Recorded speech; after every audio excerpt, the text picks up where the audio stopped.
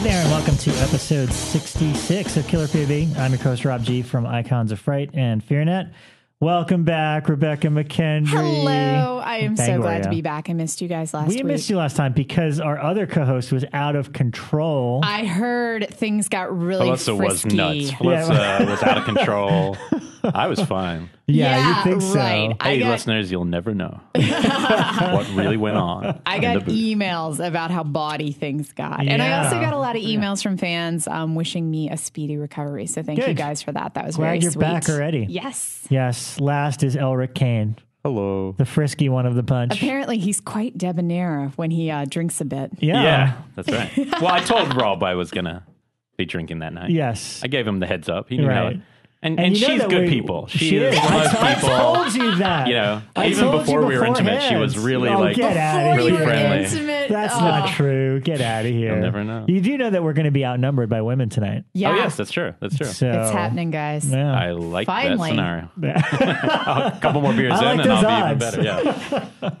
I don't know about these ones. They could outdrink us. Yeah, we're all Heidi. strong-minded horror women who can outdrink, cuss, and probably beat you up. And a girl from so- Belgium? Come on. Yeah. We're All pretty right. We're done intense, for. guys. Actually, Heidi will probably drive me to drink. So in a positive way. In a positive way.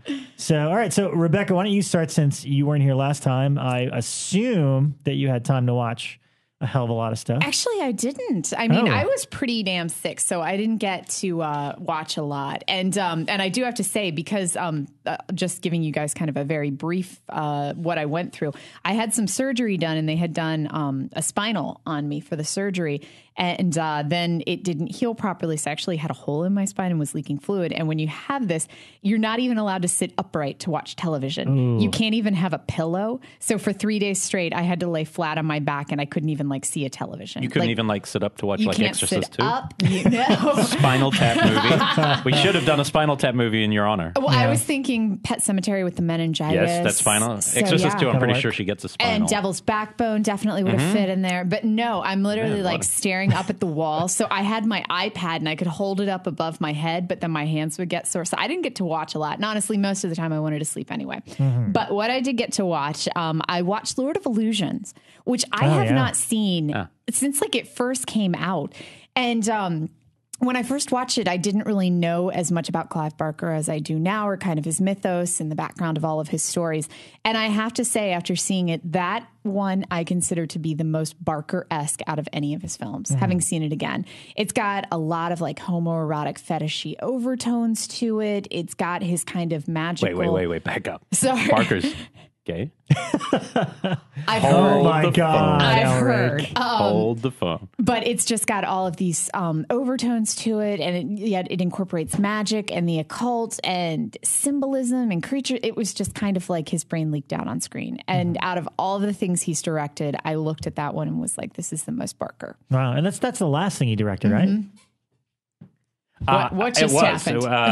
One of our guests. I love that film. There's a couple effect shots that I wish could be updated, somehow, because it's kind of blocky and weird animation kind of thing. But besides that, I love the character. I think, correct me if I'm wrong, Barker fans, but I read the Damnation game first when I was young, and I'm pretty sure the detective character also appears in the Damnation game. It's not an adaptation of that, but what's his name? Harry Belafonte? Something like that. Yeah. But I really like the character, and I think the world's great. I think the cult's great. I think those scenes are genuinely creepy. It reminded me of Bad Dreams. Similar kind of cult opening as Bad Dreams. But I just like that film. I agree, though. It is very Barker-esque. Yeah, it's great score. Very peculiar film. I can understand why it hasn't gotten quite as much acclaim as some of his other films, because it's not as accessible, and it's got just a lot of things that are just downright weird. Yeah. And that was explained. 90s, though, right? It came out in the 90s? Yeah, it was 95, I want to say. That was that dark period where horror wasn't as prominent. So I know that one for me slipped between the cracks. I don't think I've ever seen it.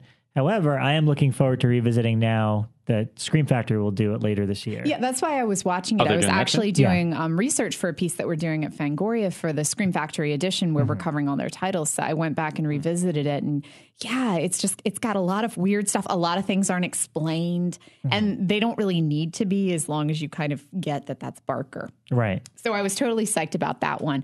Isn't the magician guy also in Deep Rising? Yeah. So I figured you'd like it. You'd be a fan. You like my Ghana poster I sent you? Actually, I love the magician guy and the guy from Deep Rising. And I've actually looked into what he's doing now. And I can no longer afford to use him in films because he was in things like... I can't even remember the name of it now, but he's done some pretty major stuff within the past couple of years that, I just don't think I could afford him. He reminds me of now. Hannibal from the original A-Team. Mm-hmm. Like he's always playing the kind of crazy, kooky character. Yeah, he's always like the crazy, shaky, kind of, paranoid, schizophrenic character. Yeah, but he's good at it. I liked him. And the character you mentioned, that the main character of Lord of Illusions, will appear again in Clive's upcoming book, Scarlet Gospels, along with Pinhead. Oh, wow. Ooh. Yeah, he's been working on it for like 10 years and talking about it. And the last I read is he has delivered his final version of it. It's this epic book called The Scarlet Gospels, and it combines the characters from Lord of Illusions and Hellraiser. Oh, nice. Yeah, so that's a good way. Yeah. Nice. Two cults going at it. Yeah, tie it all together. So then I also watched, speaking of cool detective films, for a piece that I'm working on for Shock to Drop, I watched Cast a Deadly Spell again, which I hadn't seen in a while. Have you guys seen this one? Cast a Deadly Never seen that Spell. one. Are you kidding me? Okay. I don't even know. 1991. It's a made for HBO movie.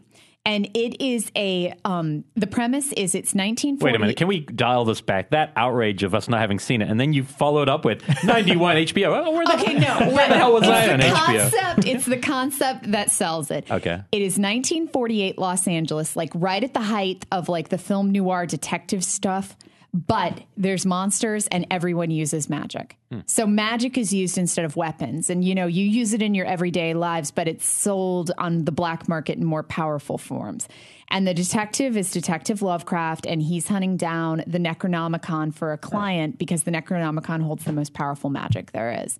And there's monsters, and it's a film noir. And Julianne Moore plays the damsel in it. So it's fun. And Fred What do you have Ward, it on? What kind of Fred format? Ward is the detective. Yeah, Lovecraft. that makes sense. So yeah, gruff, rumpled suit. Yeah. He's beautiful in it. So it never made it to DVD. It stopped at VHS, and HBO made a sequel to it called Witch Hunt, which was directed by Paul Schrader and had Dennis Hopper as the lead. Oh yeah, I've seen the cover of that one. Yeah, I've never seen that though. I like Cast a Deadly Spell better, and it's got really good monsters and effects because it was all practical, and it's just a fun little film. I highly recommend it. So it's kind of, if you don't like gangster films and you don't like horror films, you won't like this. But if you like those two genres, if you don't like it's horror kind of films, a beautiful. Why are you listening to the show? But if you're not into gangster films or like film noir, then you probably won't dig this too much. So did you do that purposely to double up with Lord of Illusions, like to look at? I didn't actually. Unintentional. It just unintentionally happened. And then the last one that I watched, I have a feeling you guys saw too. Ryan Turek and Shock to Drop teamed up with. You can't talk about that before I talk about it. I can. You watched it on some crappy home video. I saw it on 35 millimeter. I got it from Amazon rental. So go ahead and talk about it so I can add in. Okay. Well, I don't actually have much to say except for I was very tired. Midnights are not what they used to be. I will say that I think the effects on that film are about as exciting as any movie ever made. What are you talking about? Oh, the Blob. The Blue. Oh, there you go. From 1988, Chuck Russell. That's right, yeah. Well, I assumed you were all there. Did you go to the midnight screening? No, I'm not. I don't go to the. He's not superhuman. Oh, see, I ordered it off Amazon, and it was $2. But that's a DVD, right? No, it was a streaming rental. Oh, okay. I own the DVD. The Blu-ray is coming soon from Twilight Time later this year. And I will buy it. Yep. I've decided. It still has its problem. Like Kevin Dillon's still they cast the wrong Dillon. If Matt Dillon had been in that film, I would put it almost top 10 in terms of the fun that it could have been. I don't know. I think Kevin's kind of cool. I think he's kind of atrocious, but I knew that when I was a kid. I remember watching that film as a kid and going, "Who is this bozo?" And his hair. So I think he's that bad. Like he's got a good mullet and a Billy Idol sneer going on. He's fun. He's fun. Don't get me wrong. He adds to the effect now.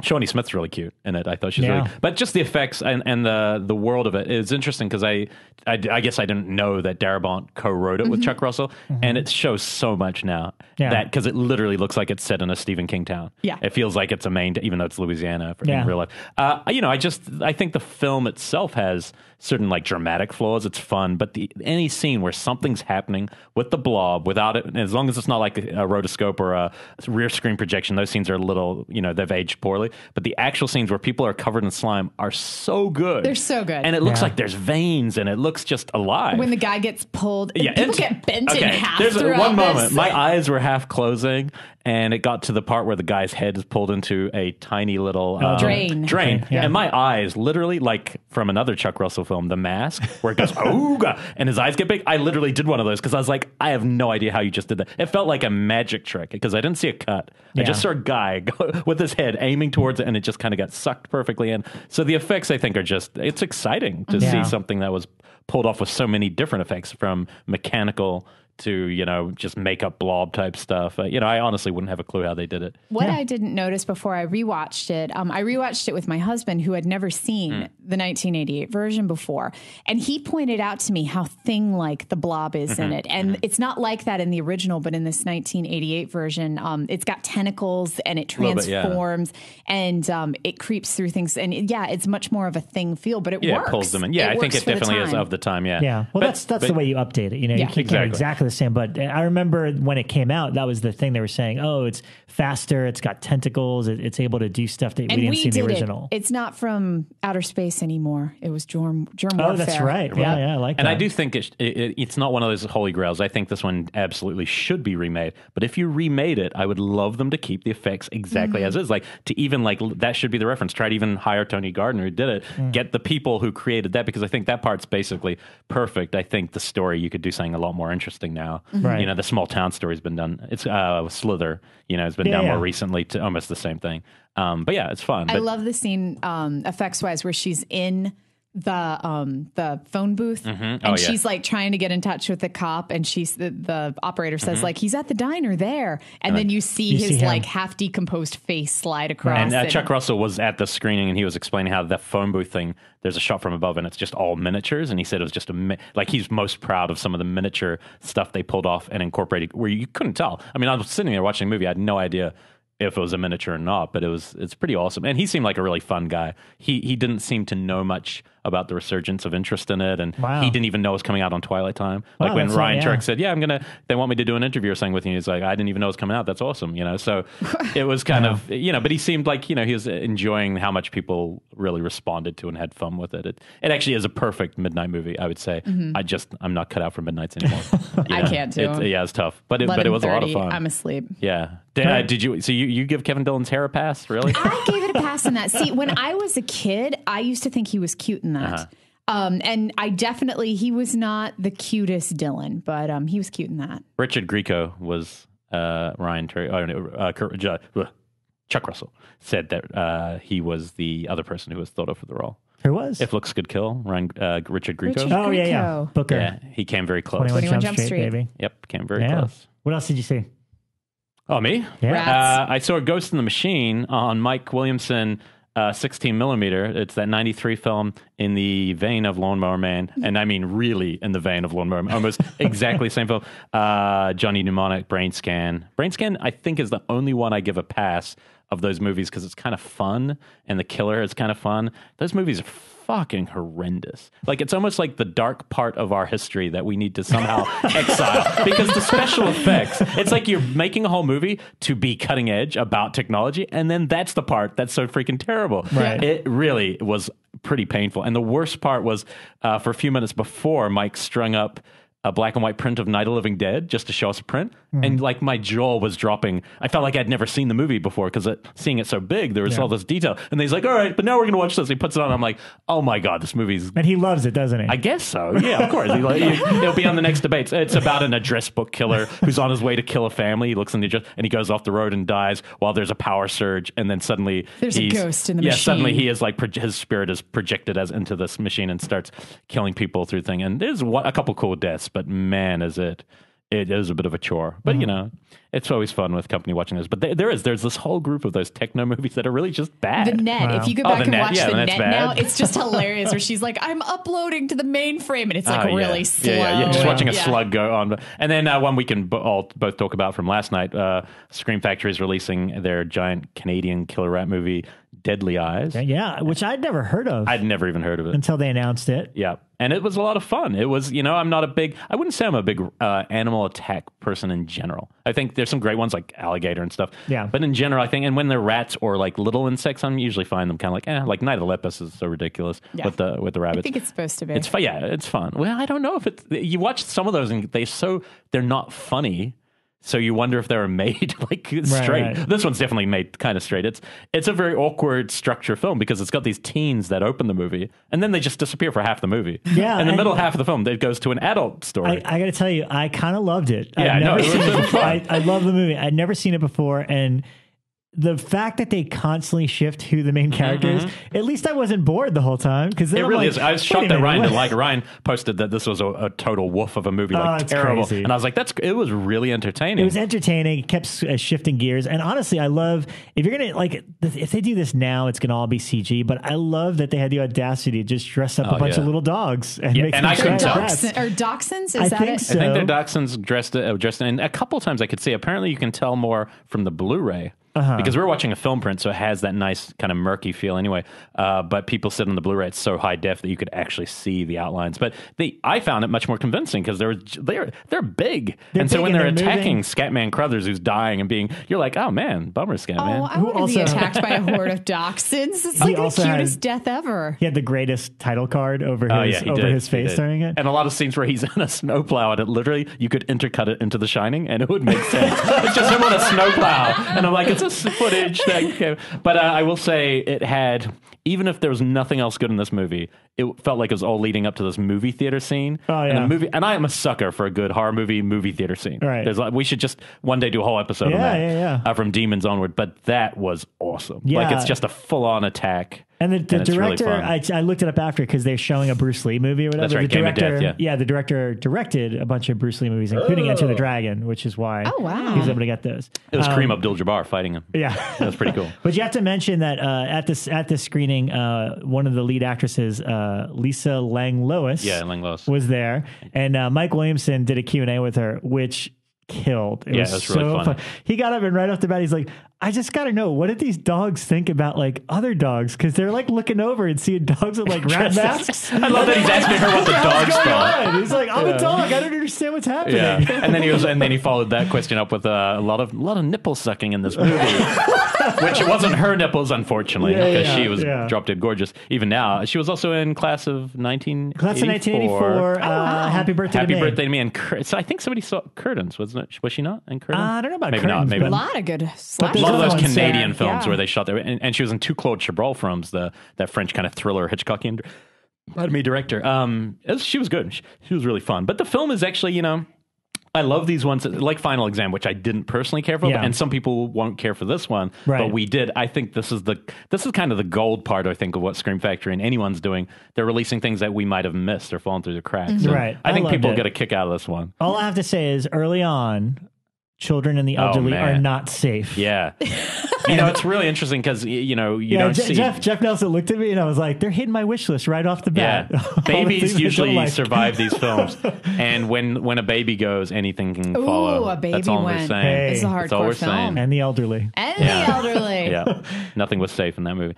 Anything else? Only a fact that this is only for the nerds who like when I talk about possession, but a friend of mine wrote to me and told me that Zulawski, the director, wrote a draft of The Dead Zone that never got made. Are you serious? Yeah, and I don't know if and I don't know if it was for Cronenberg or if it was like before he was attached. But now I'm like, if anyone knows anything of how I could read this thing, I would love to read it. Yes. Yeah, a friend of mine wrote to me. It was in the Cronenberg on Cronenberg book, which is amazing. I read it years ago. It's one of the best. So I'm curious. I have that. I haven't read it all. It's really good. That's really one of the best. Lynch on Lynch is really good. Cronenberg's almost better. It's just a great, he's such an articulate guy. Yeah. I saw two quick things that I'll mention. Blue Sunshine, which Rebekah lent to me, only because it's one of the few Jeff Lieberman movies that I've never seen before. And, we saw Remote Control a few weeks ago, and he's kind of just been...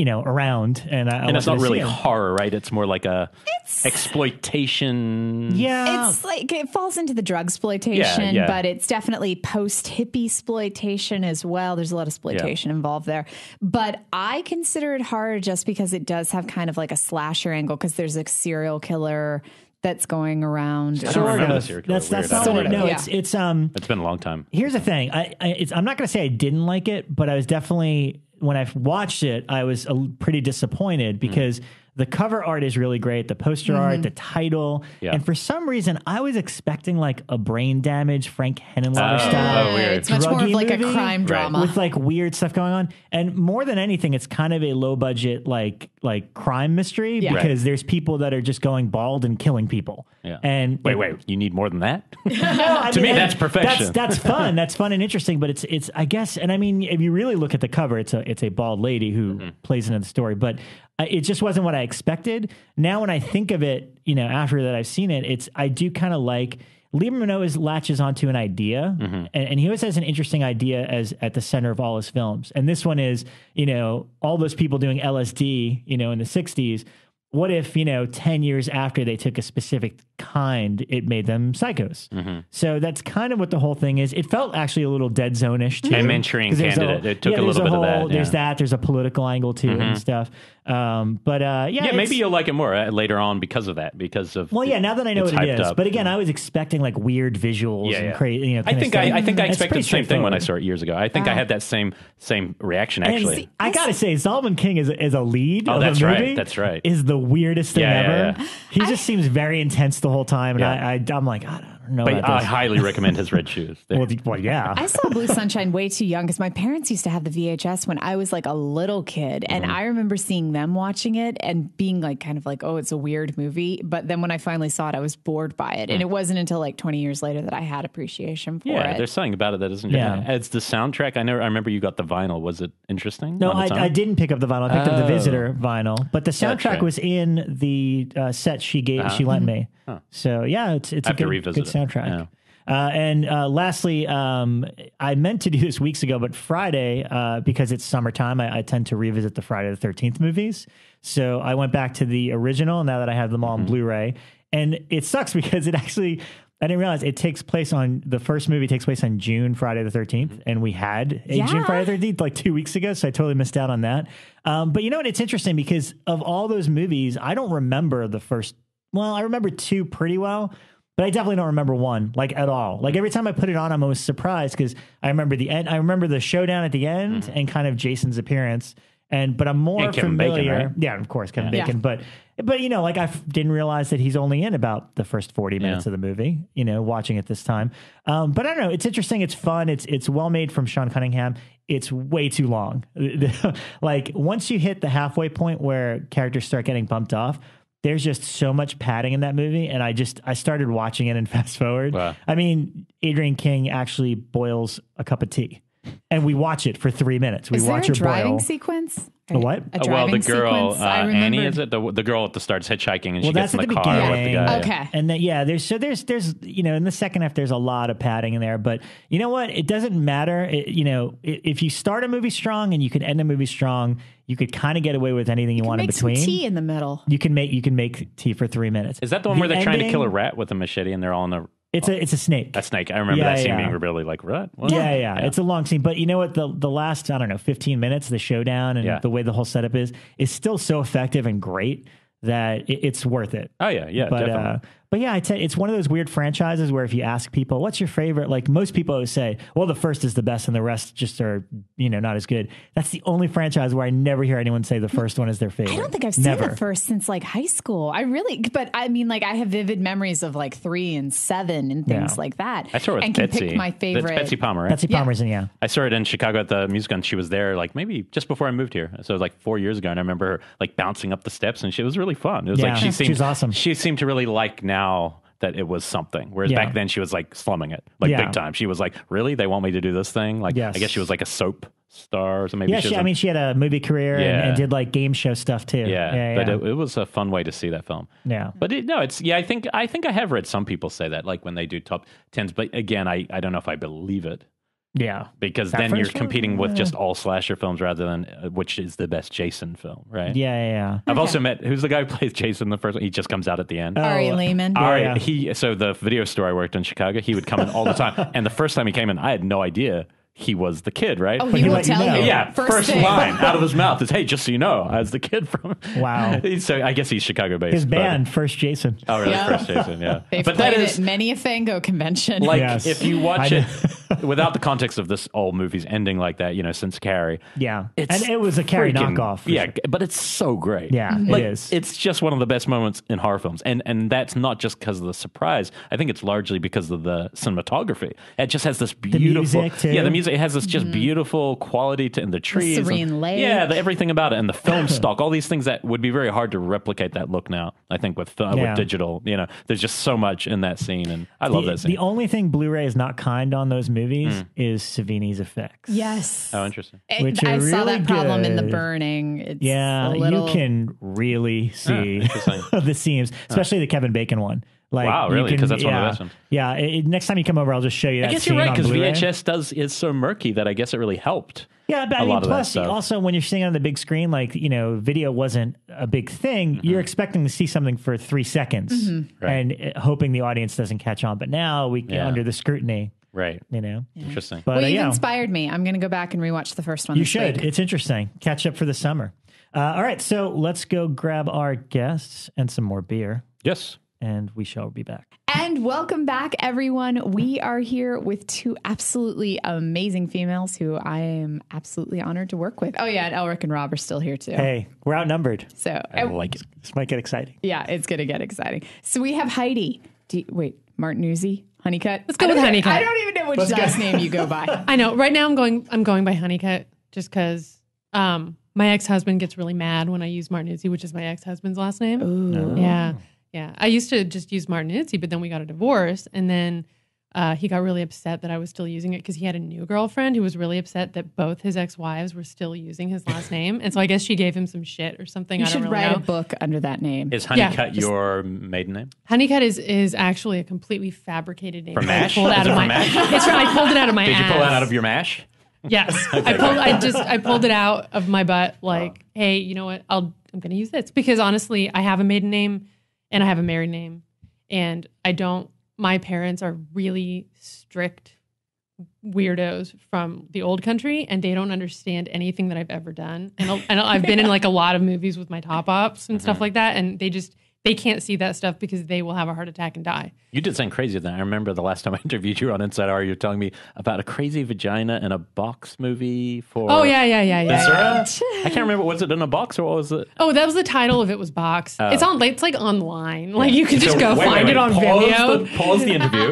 There's like... And as you listen, it's a drinking game. There's like I have lost like every possible speck of mystery I could ever have had, like just throughout the last decade. It's just like gone. Like I haven't seen this movie, so I'm going to be it's basically in full honesty. It's a short film that I made with a friend named Nikki Wall, and it's basically just me pretending to be a mom to her real life daughter, who was in the film.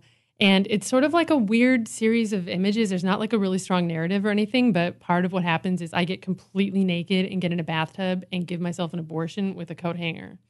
Wow. Yeah. Okay. This is a short. Yeah.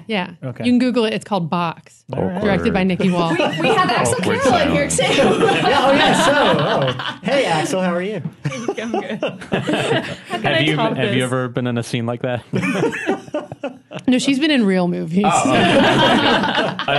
so you know, you have to get close into this thing. Sure. Yeah. Yeah, Like, kinda I don't know have how to, they like- do it in Belgium. Which you were just in Belgium doing interviews. I've seen like videos or photos of things that I don't think they're videos, but of you doing interviews for your film. I've done TV interviews there. It was exciting. Yeah, that's cool. It was weird. And your film is called Soulmate, and it's going to be premiering, a North American premiering at Etheria, Yes. which is kind of an offshoot, but not the same as Viscera, which It's the same idea, different festival. by some of the same people. Yeah, So yeah, some of the same people, myself included. And it's expanded to not just horror, which is what Viscera was, but now we do science fiction, fantasy, thrillers, action, and we're showing fewer films. And there's, that's pretty much the only difference. But yeah, we wanted to show a feature, and Axelle's film is absolutely amazing, and we're really honored to be screening it. Like, really, we're And pumped. Halloween Kid, one of your shorts had played there 2 years previously, wasn't it? Viscera. Yeah, Both Viscera. Before. short films played it. Okay, I've only Here, seen Halloween or Kid, but that's a Viscera. lot of fun. It's got a really nice atmosphere piece. Oh yeah, it's really cool. And her films are neat because they have a lot of horror elements, but they don't fall under one genre. Like it's really hard to like put them in a box. If we were, I don't know where I came up with the word box after this last conversation. But yeah, it's like there's some fantasy, there's a little bit of like gothic romance, a little bit of thriller. Yeah, I was trying to describe a little bit of horror. It's got a bunch of different stuff in it. Yeah, I was trying to describe Soulmate to them because I saw it with Heidi actually, and it's like this thing that you do is your setup is always a horror movie. Like you're following it, like all right, I think I know where this is going. And then there's always kind of like a little left turn where it's like, all right, we're not really in genre territory. We're playing with some of those themes and what you'd expect from it, but then it kind of, the reason we picked the topic that we did, which is, what is it, like romance in movies? Yeah. Which I yelled at them at first. As soon as we walked in, Rebekah's like, oh, we have girls on the show, so we have to do romance. I know, when they told me the topic, I was like, seriously, guys, this is the first time I have like fellow female filmmakers on, aside from Zan Cassavetes, but otherwise we have had no females on the show.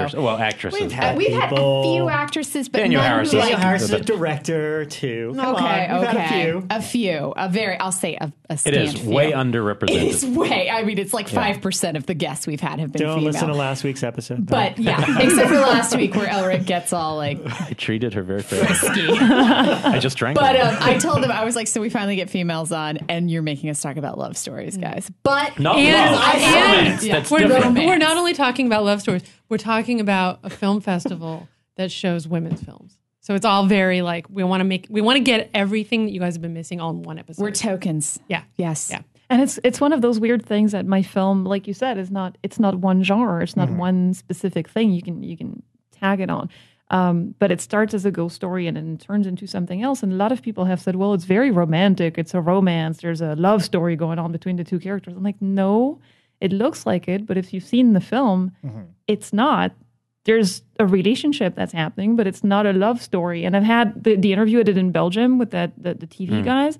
They kept going, so it's really a love story, right? And I'm like, no, let me explain. And they explain it. And they go, so going back to the love aspect of the film. And I'm like, oh, they said that 3 times. Weird. So I do want to talk about the love element of the film a little bit, because I assume it's a love story because you're a woman director. So I want to tie it together. Heidi, back me up. But no, I mean, had they seen the movie? These guys? Yeah. No, that's just idiot. If you it's have to really ask somebody, more- is it really a love story? It's That's really pretty more of stupid. like a love story, like romantic comedy, really, more than it is just a straight love story. You know, right. And it's really about like a 30-something woman, sort of. You know, she writes a column.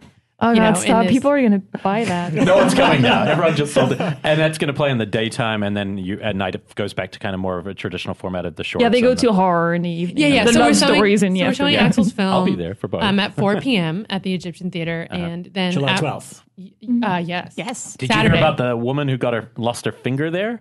No. On my way here, and I love the Egyptian. I love Grand Monaco. If you're listening, no, this is God. really weird. On my way here, literally on my way here in the car, NPR says a woman is suing for a huge amount.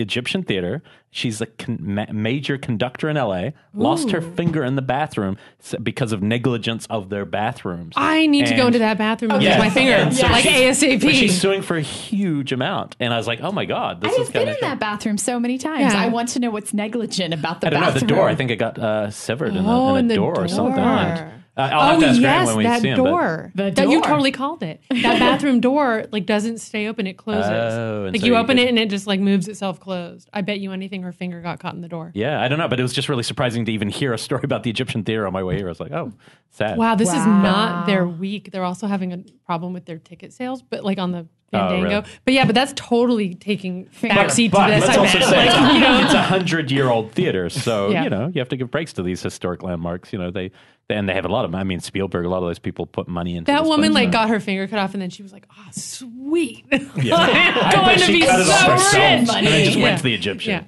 Yeah, Terrible. that's Yeah, the anyway. ticket. So Seriously. Etheria. Yeah.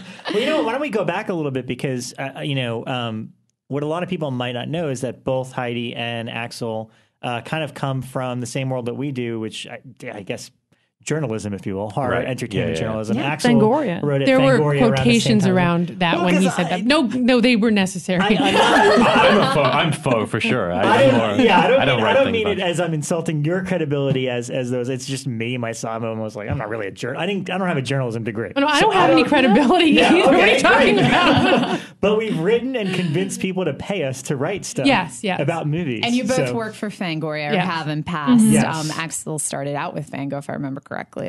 Started out with Creature Corner. Oh, actually. Creature wow. Remember that? Yeah. Whatever Nice. happened? What happened to Creature Corner? Is it still It there? turned into Dread Central, didn't it? Yeah. No, but it was still around after Dread Central. Just all the people from but it Dread wasn't Central the same left. people, so but it was I like if don't you know. still went to creaturecorner.com, there? it was still there. Yeah, he was at Creature Corner. Yeah, he was there. Yeah. God, this is like Ryan 2003. started at Fango. We were his Yeah, first that's right. horror Yeah. gig. Well, Ryan's the one who gave me my first interview. He was like, I was going to this festival in Brussels, and I mentioned it to him because I was on the message boards for Creature Corner, and he said, "Well, Stuart Gordon's going to be there. Can you go interview him?" And that's how I started out. Wow. How writing. ironic that all these years later, he's the one to shut you out of horror trivia. It's Ryan, it's a cold life. It must have been. Yeah. So Heidi, where did you start? I don't even know this for sure. Oh my God, I started. Where did you start, Heidi? I started writing for Bloody Disgusting back wow. in like 2003 or something like that, to date myself. Yeah. Wow. Early days. Yeah, Brad was one of the very first people in this whole thing that I met. Was he here physically, or was he in LA? He wasn't. Chicago? He was in Chicago still. Yeah. And I think it was like a year or two later that he moved to LA. But yeah, I was just like a huge horror fan. I wanted to do stuff, and I was hanging out on the Bloody Disgusting forums and stuff like that. And Were you an actress as well, or is that something you got into? no, through that the sort of journal? happened after, because it was like I started going to interview people and do stuff for Bloody Disgusting, and they, I would go to a convention and just get really drunk.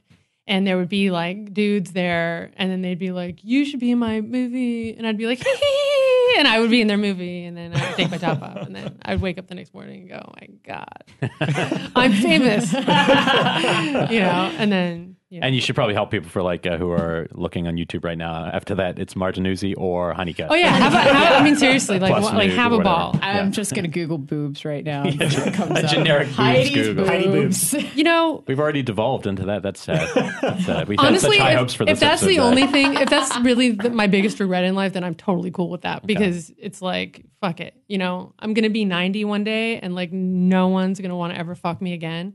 And I can just like tell them to go Google, whatever, Slaughter Party, and they can jack off to it, and I'll feel better. Party. That's the saddest thing I've heard Slaughter all day. I'm sorry.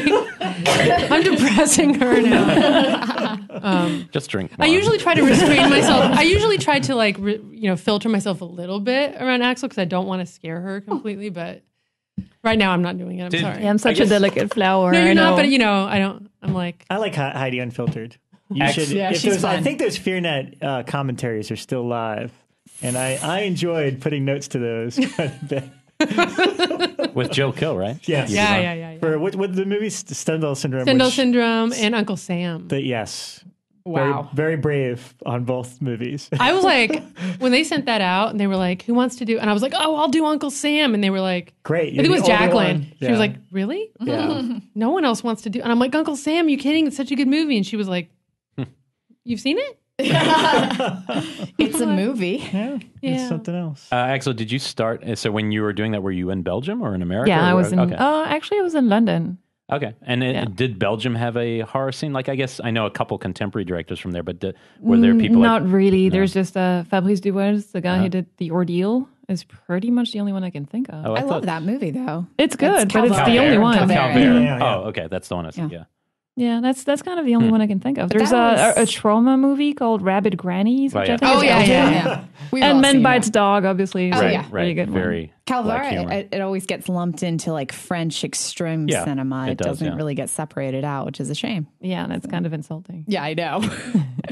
Way to go, Bekah. I didn't say I was doing that. I just said it gets lumped in. It does. Yeah. But so what were some of the things that kind of sparked? Did you always know you wanted to make films, or were you just started as a fan? Or No, I was a fan. I've loved horror movies as long as I can remember, so I don't really know how that started. But there's a really cool festival in Brussels that's 2 weeks every March. And I started going when I was like 15 or 16, and I've kept going every year. And this year was the first time that I could actually go and show my movie, which was very exciting. It's the same place where I met I don't know, Wes Craven and Stuart Gordon and people like that, and all the people I admired. And then suddenly I get to be on stage and show my film. That's pretty cool. Yeah, but that's pretty much the extent of Belgium excitement. Were there like people that you went to high school with that you hated, and then they were at the film festival and they got to see it and they were like seething with rage and jealousy, and you were like, not gonna answer that would have been fucking sweet, Heidi. Right? I'm like, that's like my dream. I'm like, yeah that would have been awesome. Yeah, there was a few people in there who I saw walk past. Like there were 2 screening rooms, and there's people who don't like me very much who showed up that night because they went to the other film and they were kind of looking at me like. Who would not like you? I don't understand this. It's crazy. Asshole people. Are schools all girls' schools in Belgium? Or are they like mixed? The one I went to is. I knew it. Why? I just knew it.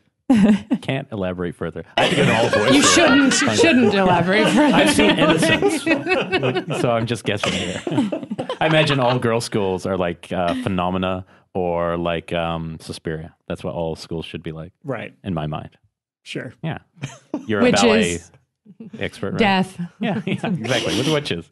Psychedelic. This So is the how weirdest did interview you we get ever into did. the film festival realm? I mean, how did you bridge from like journalism to film festival? Well, honestly, I was maybe in like 2004 or so.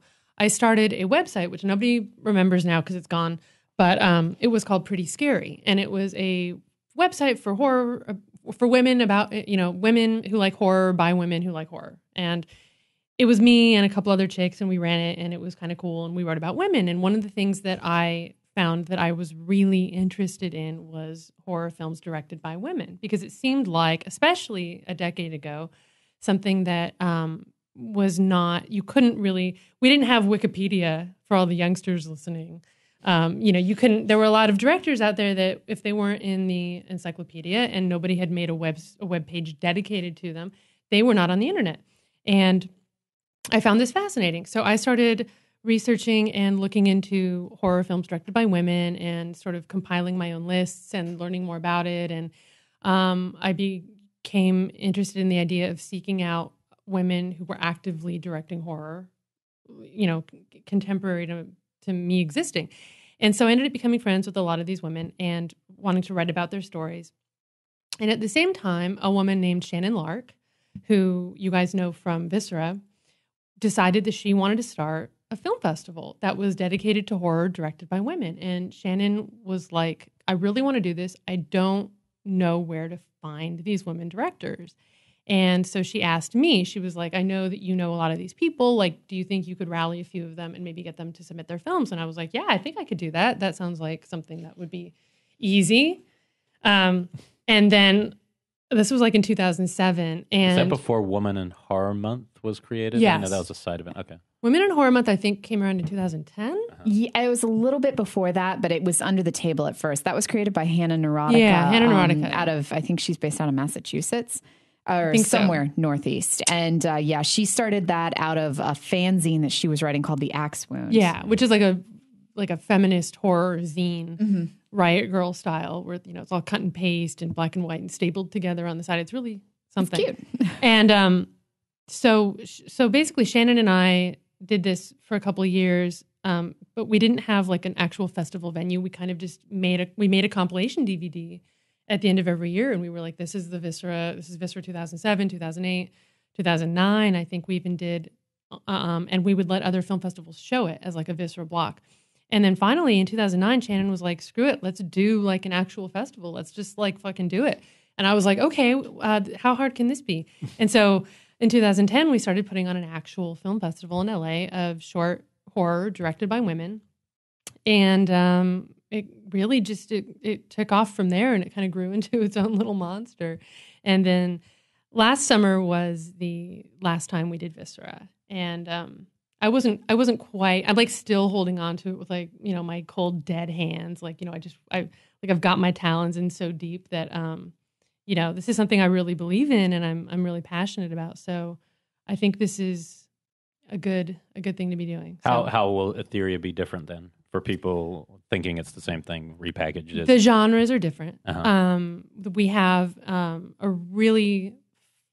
think the films are great. I mean, people may watch them and think they're shit. That's totally fine. I mean, I can't say that, everybody's going to love everything. I can't. You sure know how to sell them. Yeah. But I think they're amazing. I mean, I genuinely think these are like amazing films. Like I'd say I watched about 200 short films, and we are showing 7 of them. And what are the rules hard to directed by? Because I've been to ones of Viscera where it would be like a producer will be one of the Yeah, women. we got rid of that. It's got to be directed by. Okay. Just directors. So they're all directed by women, and most of them are most of them are having an LA premiere. I think one is not, and that's the Hide and Seek by Kyoko Asakura, who's a Japanese filmmaker. I think that has screened in LA before. I think it was at Screamfest.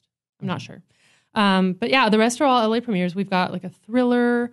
We have a really funny action film from Australia. It's really funny.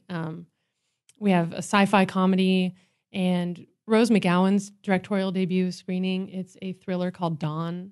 Short? It's really good. It was submitted, and I was like, man, this is going to really suck, because how cool would it be to have a celebrity at our film festival? Like, that would be really cool, except her film's going to suck, and I'm not going to be able to show it, and I'm going to like punch myself in the face. And then it was really, really good, and I was like, yes. Did she submit it, or did you have to track her down? Her producer submitted it. Oh, cool. Oh, wow. Yeah, John Wynn. And in case you didn't know, Heidi will give you an honest review of anything you do. That makes sense. She's pretty open about it. I'm sorry, go ahead. Okay. But it was really exciting to me, because I was like, yeah, this is, but it's really impressive. It's a really good little solid movie. And I'm always really excited when women transition from acting into directing. I find that a lot of women, especially in horror, seem to be doing that. And I think it's almost like they find that they want to tell their own stories, and they have all this on-set experience. They've done a lot of stuff. They understand genre, but they understand filmmaking too. And so women like Danielle Harris or Debbie Rochon tend to make these really cool, awesome little films that are just really super stellar examples of modern genre. So that's kind of how I feel about Rose McGowan's movie. It's good. I remember seeing a trailer at, I think it was 2 Visceras ago, for the Jennifer Lynch documentary where she goes to India and gets just the difficulties of being a female director in India trying to make this movie. Yeah. And the trailer was amazing. And I just yesterday was tweeting, anyone know if that thing came out? Yeah, I want to see wondering it. that And somebody too. wrote to me saying it's playing next week at the Downtown Film Festival. Yeah, it is. Which is just amazing timing that I literally, I think because you were coming on, that film popped in my head. But that looked really fascinating, because we talk about the difficulties of being a female filmmaker somewhere within the American film system, but then thinking about a country that is already so deeply misogynist in a sense, it's hard to imagine how she would have gone on that. So you guys should watch the film and have Jennifer on. Yeah, that'd be cool. Because I've seen the film Hiss, that it's about the making of, and it is what it is. But the girl in it is absolutely breathtaking. I can't even remember her name, but the girl who plays the snake monster in I liked her film Surveillance. Amazing. Is it Surveillance one before with Bill Pullman and stuff? That was an interesting film. I kind of Chained, the last one she made. I didn't see that. It was pretty good. And then there's Boxing Elena, which is fascinating in its own fever dream way. I would love to see that again now. Seeing that on a big screen with a group of people would be amazing. We should do that. Yeah, that would be amazing. Screen boxing. Why don't we do a jump cut? Have Jennifer come down. If there's a Blu-ray of it, that would be cool. Because it is one of those films that was so maligned when it came out. It just never stood a chance. Also, there's a big court case, right? Somebody sued, what was it? Kim Basinger, right, for not appearing in the film. So I think that overshadowed what it was. But to put it in its context also, though, Jennifer was I'm gonna say she couldn't have possibly been older than 23 or so when she made this movie. I think she was 22 or something. Yeah, it was she was super young, and it was her first film, and she was David Lynch's daughter, which creates just all this weird hype. Yeah, that she bad had to expectation live up when to. you do something that has dream anything in it, and so that's tough. And she'll be very candid. She's very candid, and will be very honest about what she thinks of that film and Hiss, and talk about the experience of making both of them. So. But I just remember seeing the trailer and it looked really interesting to me. I love films, documentaries about filmmaking. Can't get enough of those ones, especially troubled shoots, and that one just looked really interesting. So seek it out if you can. Yeah, that one looks fascinating. Yeah, directed by Penny Wozniak is the. So a female directed the documentary as well. Yeah, that's very cool. Interesting. Now, you also have a tour, which I can speak firsthand about, is amazing because one of my films was on the tour 3 years ago. I'm getting old. 2 years ago. 2 years ago. Yeah. And it has been amazing because, you guys just kind of put it places, and then I'll get emails from Glasgow and Japan telling me that they love my film. And I'm like, oh man, this is awesome. It's playing like all around the world. Thanks to you guys. Cool. I'm glad to hear that. Yeah. We think it's important to because here's the thing. We get so many good films. We can't possibly show them all. The Egyptian is like very generous with giving us the amount of time that they do give us. And we got to be out of that place at 11. So we can only show a certain amount of films. But there's so many good films, like really good films that we didn't decide to show. And why not do tier 2, jump cut, tier 2, the ones that didn't make them, we'll do a screening for those films. That'd be fun. We could do that, but that might hurt their feelings. If it doesn't have to be called tier 2. Be like the ones that are less good. We can just call it that. Somebody might be in that. But it's not that they're less good. Even it's just like sometimes. Programming is a complicated thing. Yeah. It's not like because there was a noir that I really liked. Mm-hmm. It was a Danish film called Copenhagen Noir. And it was literally a short noir film, and it was great. But it had all male leads, and it was sort of it was a tough little narrative. It wasn't, and I just didn't think it would play well with the rest of the films we'd already chosen. That doesn't mean I don't think it's a great film, and I don't think that I want people to see it. So the purpose of the tour is we give people an archive, like other programmers of other festivals or at universities or wherever, and we say, here are all the films we have. We showed these 7 at the Egyptian, but we've got 30 or 50 or whatever we have, and you can show any of them you want. So universities will also often be like, I'd like to show films that have a female lead with a feminist theme, or I'd like to show films that are set in this or about slashers or about whatever, and so they can pick and choose their own programs for whatever event they want to do and still support and get these films out there. So Viscera as a database will still exist, even though the Viscera Film Festival is over, or not? The Viscera database is not going to. It's not the Viscera database. It's the films. The filmmakers that were interested in working with Etheria have moved on and moved over to Etheria. But it wasn't an obligation. You didn't have to if you didn't want to. So cool. Nice. And I'm very curious about you getting your first feature made was it financed in Belgium? Like, just what's the process? I haven't lived in Belgium for 10 years, and I have very in my opinion, you just got here. Why don't you do your just off the boat? It's I think you just walked into this room from Belgium. My suitcase in my hand. Where did you shoot? In Wales, in UK. And we financed it mostly. Well, there's a little bit of Belgian money. I told you. He's seeing it. You got everywhere. That film had Belgian money written on it. And it's mostly financed in Britain. And it was shot in Wales. So. What about in terms of selecting this story, because you'd already done a couple of shorts on your own, and you'd written plenty of stuff. I remember you sent me a script once that took place, I think, like in the subways or something. That I forgot the name of it, which I thought was really cool. It was it was like my second script, I think. It was called Underground. There's this whole ghost thing in the underground in London. When I read that now, I'm kind of embarrassed. But hey, you can update it. You can always revise and rewrite. There's so many films now that take place in the underground that it's not even funny. There's actually not that many that I can think of. And the ones that I can think of are really good. Creep. End of the Line. End of the Line.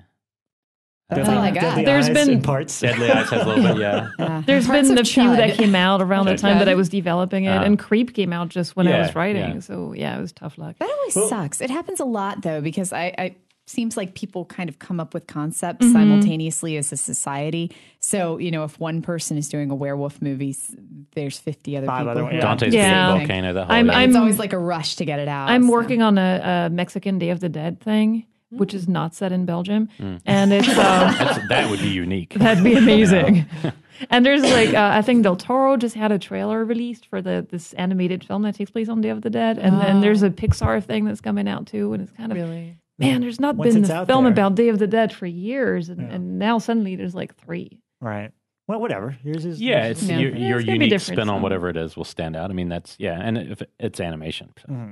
But I guess my question is, so you've had other scripts and other things kind of that you've worked on. What were the circumstances that Soulmate became? Big difference is that there's 2 big differences. One is that I finally actually liked the script that I was writing, which is pretty important. And the other thing is that the other ones I wrote because I thought it was fun and I wanted to learn how to write. And this one I wrote because I thought maybe I can get a little bit of money and maybe I can find a location. The way it happened was that I was on holiday and I was going through the countryside in Britain, and I found this amazing little village that looked very atmospheric, and I felt like, wow, Britain used to be very famous for ghost stories and for books about ghosts and things like that, and they haven't been in a while. It was way before A Woman in Black and all those films came out, and I felt like maybe I should bring it back. Maybe I should, do something that goes back to that kind of gothic genre that hasn't been exploited in a while. And I figured I'll never get much money to make it, so I basically wrote 2 people in a house, and just one of them happens to be a ghost, and that's one of the things. I think it shows how great my cinematographer was. That people think this is an actual movie with actual money in it, but it really isn't. Who shot it? Who was the cinematographer? It's a girl called Sarah Dean. That I found. The guy who's going to shoot it dropped us like 3 weeks before the shoot or something, like just when we were in pre-production. And so I obsessively started looking at show reels and looking at people. And for some reason, we had a lot of heads of departments were women. And after looking at lots of show reels, I was like, well, maybe there's a woman DP, because what it seemed like was we could find all those amazingly talented women who just generally turn out to be the best for the job every time. And they would work for the money we had, which was, again, not much. And I feel like I get the feeling that a lot of people don't want to work with female heads of department, or maybe have something like, a female director of photography. This is kind of weird, or I don't know. But I got the feeling that somehow we got people available and willing to work for not much more easily. And so I looked at female cinematographers, and the second show reel I saw was hers. And it was just amazing. And every single shot was just exactly what I liked. The framing was exactly what I liked. There was nothing in there where I could go, okay, I can see how this could go wrong. While everybody else that I'd seen in the previous days was, I don't like this. Or, had she done features or just short? She'd done features, yeah. She'd done all kinds of things. She'd done commercials, but nothing huge. And she's awesome. She's this little adorable little woman who's super energetic and happy. And she's British. Do you have Welsh actors? Because I always like Welsh accents. I can't understand a word that Welsh people say. Like Scottish people make total sense to me, and I can't believe Gary Oldman's movie was subtitled. That still blows my mind. By mouth. That just blew my mind. To me, I can't understand a goddamn thing Scottish people make total sense. But Welsh people, I'm just like, I don't know what you're saying. They redubbed Trainspotting for America. I know, that's America. What is wrong? That was for me. Like, I needed that. But were there any, where were the actual actor performers? No, they were cast in London. Okay. But there's only 5 people. 5 people plus my dog. That's the entire cast for the whole thing. Your dog has a lot of screen time. Yes, that's where you can tell there's not much producer interference. Is all the completely gratuitous close-ups of my dog, who's Welsh. I hope he's not. So you wrote this. This is the first thing you wrote specifically as something for you to direct. Well, and also thinking I economically. wrote it originally thinking, I don't know if I'm going to be acting in this, because at the time I was trying to act, but it was one of those things where I had never felt very comfortable being an actor. It was just, I had the opportunity to try, and I did it very seriously. I put 2 years of my life into desperately trying to do something I'm really not good at. And I thankfully figured it out when I was writing the script. Was I really enjoyed writing, and I've always wanted to be a filmmaker, not in front of the camera. And this is a big mistake I'm making. And so at some point it's kind of like, okay, I'm going to have to prove myself somehow and make this. Do you know how you learned that? Like, was there a particular moment, like, were you acting in somebody's thing where you realized there was a disconnect? Or just a disconnect in your desire? Because I think a lot of people are like that. When I was on set, I actually really liked it. It's the business that goes with it is not very good. Also, obviously, being Belgian, I've never talked about Belgium this much in my life. Tell us about Belgium. Awful. French fries with mayonnaise. I don't sound British, so I had this issue with casting directors that they were like, oh, you're like, we can cast you as an international woman of mystery. It just didn't work. And then on top of that, I'm not good. So I know that. That's good. That kind of honesty, I like that.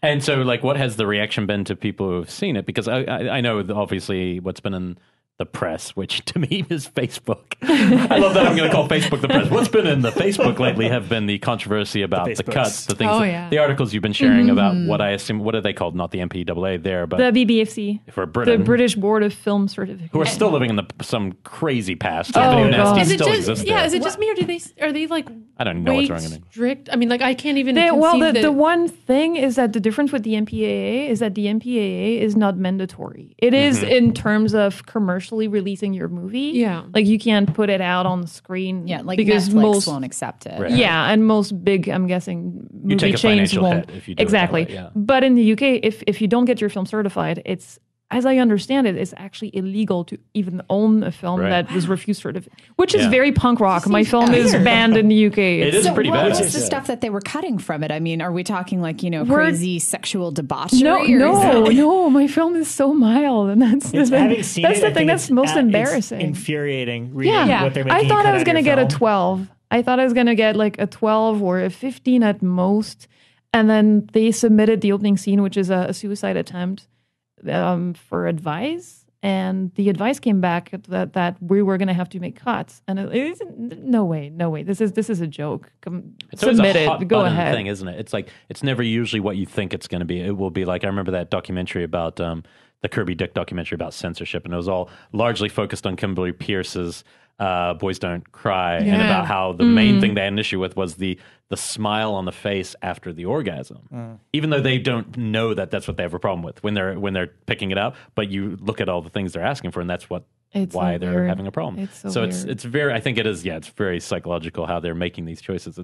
It's weird. Well, so here it seems like they have a specific thing about what happens is that the opening scene is the main girl.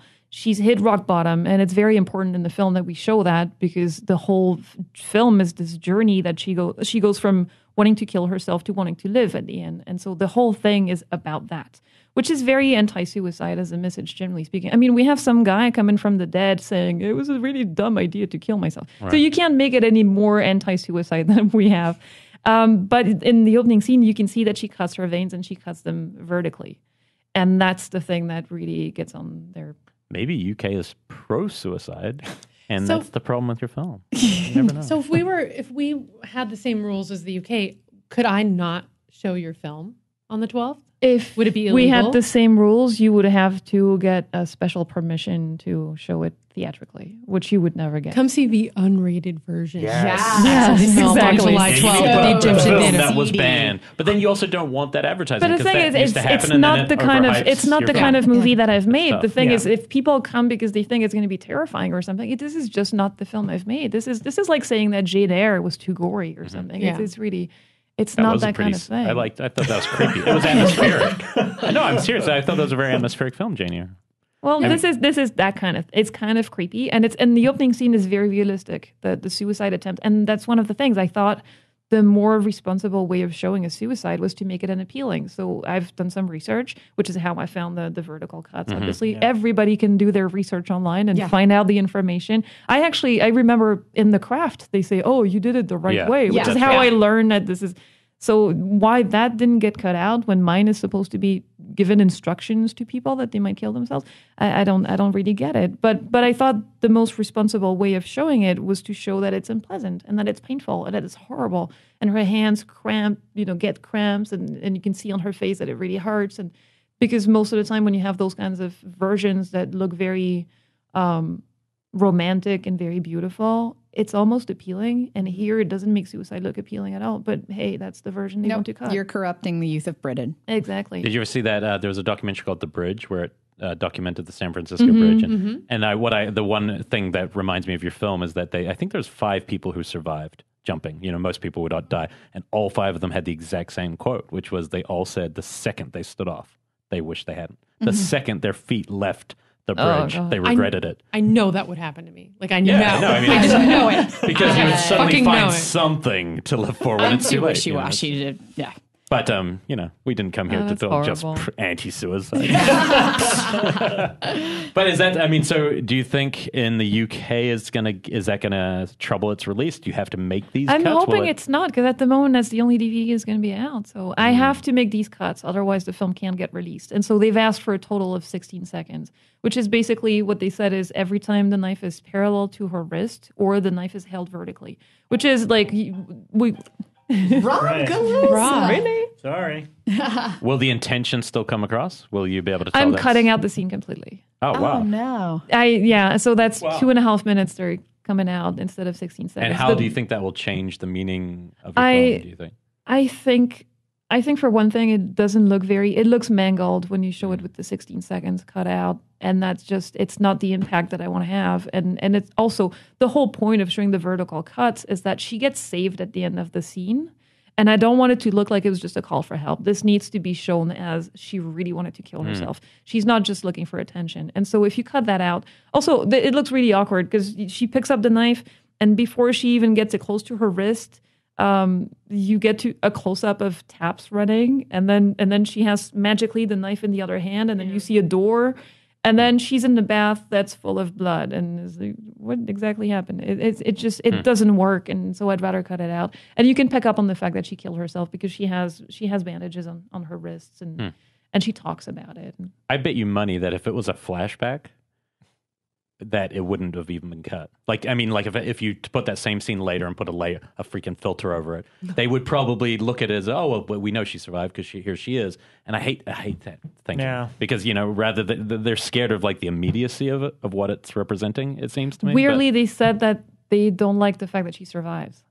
What? I know. My theory that all English people they don't like the fact that she survives because it might send the message that it's not fatal. That it might be a good way to call for attention. But here's the problem. Who the fuck are they? Who are these they? Is it like the MPAA? Who are those people over 18 that need to be protected from my movie? Yeah. But the MPA documentary basically proved it was almost all suburban housewives, in their 50s who aren't even watching movies and are pulled into a room. Brings me to the other thing that they said, because we found another film that had an opening scene that had someone who kills himself. And he kills himself the same way, and you can see the cuts. And as far as I know, as far as I'm aware, it was passed uncut in Britain. So it seemed like it was a massive double standard. So we appealed the decision, and what came back was that they said there's the fact that she survives, but there's also, they take into account the potential target audience. The target audience for that film is probably males 15 to 20. The target audience for my film is women a little bit older. So do they think women are more likely to be influenced? That's what I think they believe. Maybe it's all emotional and crying over men all the time. Maybe if the women that watch the movie eat ice cream. Maybe if the women that watch the movie film. aren't married, they might be. If they don't have a man to save them. That's very depressing, obviously. If they're over 30 and not married, that's like... Yeah, and they'll be busier cooking. They're just waiting for my film to show them how to do it. If only I'd gone shoe shopping instead. It would have saved us all, so... Did you learn anything from having to go through that with a key scene? Does that make you think differently if you're making a following film, or is it more just fuck you if you had to go through that? I could never have seen that coming. That's insane. Yeah. No, did you grow up with video nasty? And it's so weird because again, the film is really mild. And we cut out the scene with the scene in the 16 seconds cut out. We would have had an 18. Now we cut out the scene. They still give me a 15. I don't know what the hell is still in there. That's still upsetting them so much. It's I'm confused by people. This rating system. Sorry, it's people under 18 can't go see it, or people under 15 cannot. You were like 18 plus. Yeah, you are so extreme. This is I'm treated like a porn film or something. It's weird. Not even. No, he gets his films uncut. Really? No, really. None of the films that you would think of, like the Hostel movies and all that, they never got cut to get their certificates. What about Brown Bunny, the Gasper? Or wait, no, that wasn't. Gallo, that was Gallo. Human Centipede 2 and the Serbian film are the most recent examples. Yeah. Okay. Human Centipede was cut. The second one. Not the first one. And again, it's probably because of, the extremism. It was banned. I think it was banned and it was released online or something like that. And Serbian film had to have cuts. But the rape and But your films are nowhere. Big Your film's difference. not Serbian film versus... What, a Serbian film? It's a completely different... Did we talk about this last week? How the guy who showed it in Spain got... It was 2 weeks ago because I talked about it with regards to the video nasties and how we're still persecuting people today. Did you? No, I was just curious on that. Did you... in Belgium, did the video nasty... So Back to Belgium. Belgium. Well, no, you Tell did. us She grew up about in Belgium. Did the video nasties, was that influenced by England at all, or not really? I don't think so. Okay, so you could have just seen anything. I think it's just a little bit too young to catch up on the whole thing in any case. So but it's still, it's still kind of going, right? Like, weren't we talking about how The Exorcist is only just recently? Well, it's clearly still going because they're doing that with my film. I'm sure we'll hear from a lot of our British, because we actually do But have Necromantic quite a few UK was just listeners. passed for the first time uncut in Britain the week that they banned it. Sorry. Rob's like, wait, we put this online? He said something about UK Let us know. listeners. I'm like, really? Jonathan Hughes, I think. Oh, that's right, yeah. So if our Brit Hey, I know listeners, that Jonathan let us Hughes guy. know. He messages me on Facebook all the time. Yeah. Hey, Jonathan, you listening? Yeah, he I'm now thinking knows where about to look. You've told him now. But I'm just curious if it's still, like, especially with those classic movies that were video nasty, if they're still as difficult to find, or if there's any titles that are particularly... I know Cannibal Holocaust for me was still never came to New Zealand. I know that there are some that are still banned there that you still can't find there. Yeah. But and again, I think in Britain they're not banned; they're just cut. Cut severely. I mean, it's bad enough, but I don't know how cut those ones are. But again, Necromantic was just passed and cut the week that they banned my so film. Necromantic gets through. Seems reasonable. But But you are my a heathen. gothic romance thing does not go through. So Wow. it's very strange. You should I have had more no sex idea. with dead bodies. There's not even language. I mean, the only bad word in the whole film is on the audio commentary. I say "fuck the BBFC," and that's the end. The entire. Wow. There's nothing else. That's Heard what it here did it. first. That probably did it. That probably did it right there.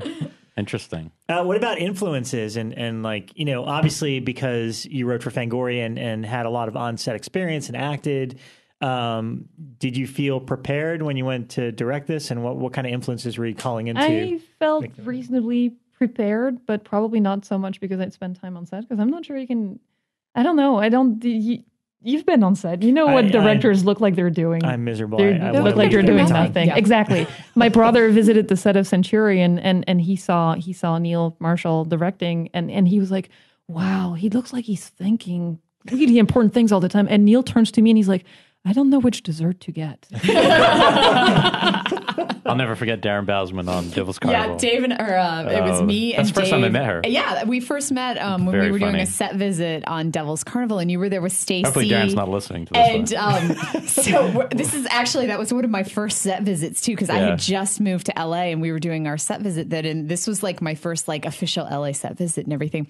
And he brings Elric and I in, and he's like having a conversation with us. While action is happening. Yeah, and he like, Tape is I've had one of those experiences. And starts talking with us. And he's like, look at this iPad, look at this kick-ass stuff we shot before. Man, this is so cool. That's While awesome. the actors are going, oh, how is that? I've Darren? had He's like, exactly "Shh." that when I visited the set of a Uwe Boll movie. Oh, well, yeah. Well. Wait, let's not lump Darren and you.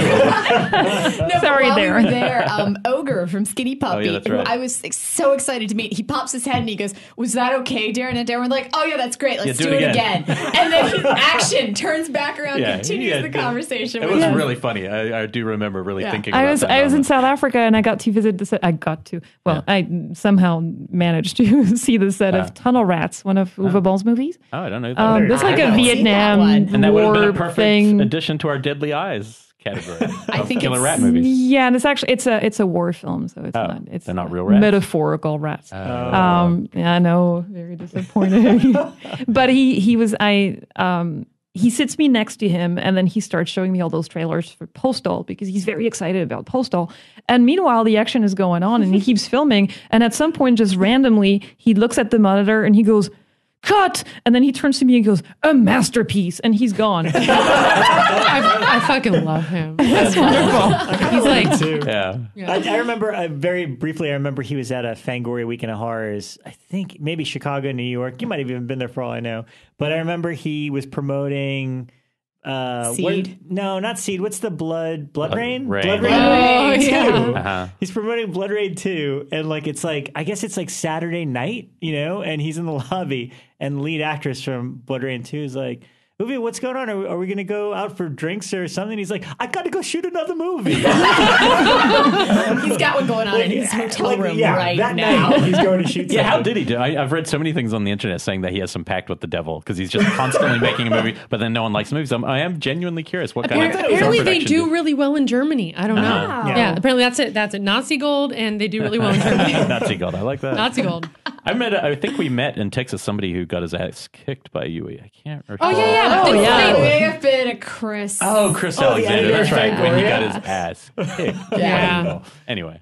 He talks about that himself. He That does. was pretty He tells damn good awesome. stories Did about Chris know he was a boxing champion when he got in the ring? I don't know. I've never I really bet he asked didn't. him about it, but that I knew about We it should've. before I started working with Chris. So for a while, it was like my elephant in the room where I was like, "Don't mention he got his ass kicked by Uwe." But then after a while, Chris, I mean, they're friends now, so it definitely, we work a lot with Uwe now, so it comes out. But yeah, Chris like takes that. it with like a grain of salt now. So pretty fun. they're good.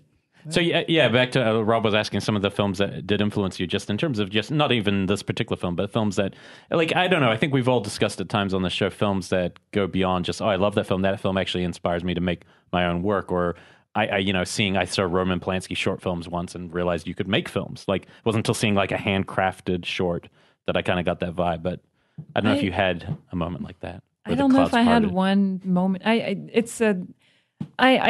I was growing up, my parents would let me watch horror movies, and they didn't until I was about 16. So any horror movie that I would see before that, I would have to watch the tape when they were away, and then my brother would be at the window and look and spy if they're coming back. So we'd just stop the film and take the tape, and it was pretty great. But then when I was, I think when I turned 17 or something, they said I could have my own TV. And that was the difference between not watching any horror movies and watching 5 horror movies a day was like massive. And so I remember this crazy time where suddenly I discovered The Fly and Reanimator and all of Tim Burton's films, and which I'd seen before, but just kind of it was all binging on horror movies and thinking, wow, I'm really liking this. There's something really special. And again, knowing that I've always liked horror and I used to read books instead and watch whatever I could. But I would think The Fly and Reanimator, for some reason, are the two that stuck out. I think those are my picks. Well, for of course, our topic, when we get by to the the way. topic, they're two of mine. But it's also funny to think that like our generation discovered all those movies alone for the most part, like not the way movies are made. Movies are literally made for On video theater and stuff, yeah. and then it started changing. But like literally our generations like discovering them either with a buddy or friend or somebody or by ourselves in a room and creating like this direct one-on-one relationship, which maybe is even more powerful back then when you're young. Yeah, I mean, I think at that age, that's kind of like, that's part of the appeal, the forbidden fruit. Like, my parents don't want me watching And it. especially the But I'm watching it going alone to. thing, because so many of these like little obscure horror films that I still champion to no end was because I discovered them alone, watching USA Up All Night or, shows like that, or just flipping through Cinemax and finding this little forbidden fruit that I couldn't tell my parents I was in my room watching. But yeah, I mean, that's where I discovered a lot of these was. Yeah, it is weird because the theatrical experience, we always champion it, and yet I think that's not how I saw almost 90%. But of the now, film. I mean, because we live in LA, it's those movies that we discovered as a kid. It's fun seeing them now. Well, yeah, definitely. With a theater. Theatrically in a big screen. I mean, again, Deadly Eyes was like, I'd never heard of the movie, but seeing I thought it was a cool little gem. I had a lot of fun with it. Seeing it with a group of people made What's it wrong all with the more Ryan Turk? entertaining. I'm going to watch What it. is wrong with Ryan? He hated the movie. He said it's terrible. I'm like, what's wrong with And he it? left before the Q&A. Did he really? Yeah, it's a good Q&A. Well, man. I'm going to watch it on Blu-ray this week, so I will Alone. report on what it's like to watch. I think hope I you got enjoy that. it I think alone. I got that screener too. Yeah, let's watch it Yeah. alone. Okay. Together? I think another thing that was That's getting great about sexy. not being able to watch movies at the time was the anticipation was so completely different from what we have now. Mm-hmm. Now we go watch films and we know everything before we even start watching them. And you At can the have time, almost anything you want anytime. yeah, Like, and at the basically. time, it was like someone would see a film and they'd tell you. I remember my cousin telling me about Hellraiser, and it was the scariest thing I'd ever heard. I was scared. I hadn't seen the frame of the film, but I was already scared just thinking about it.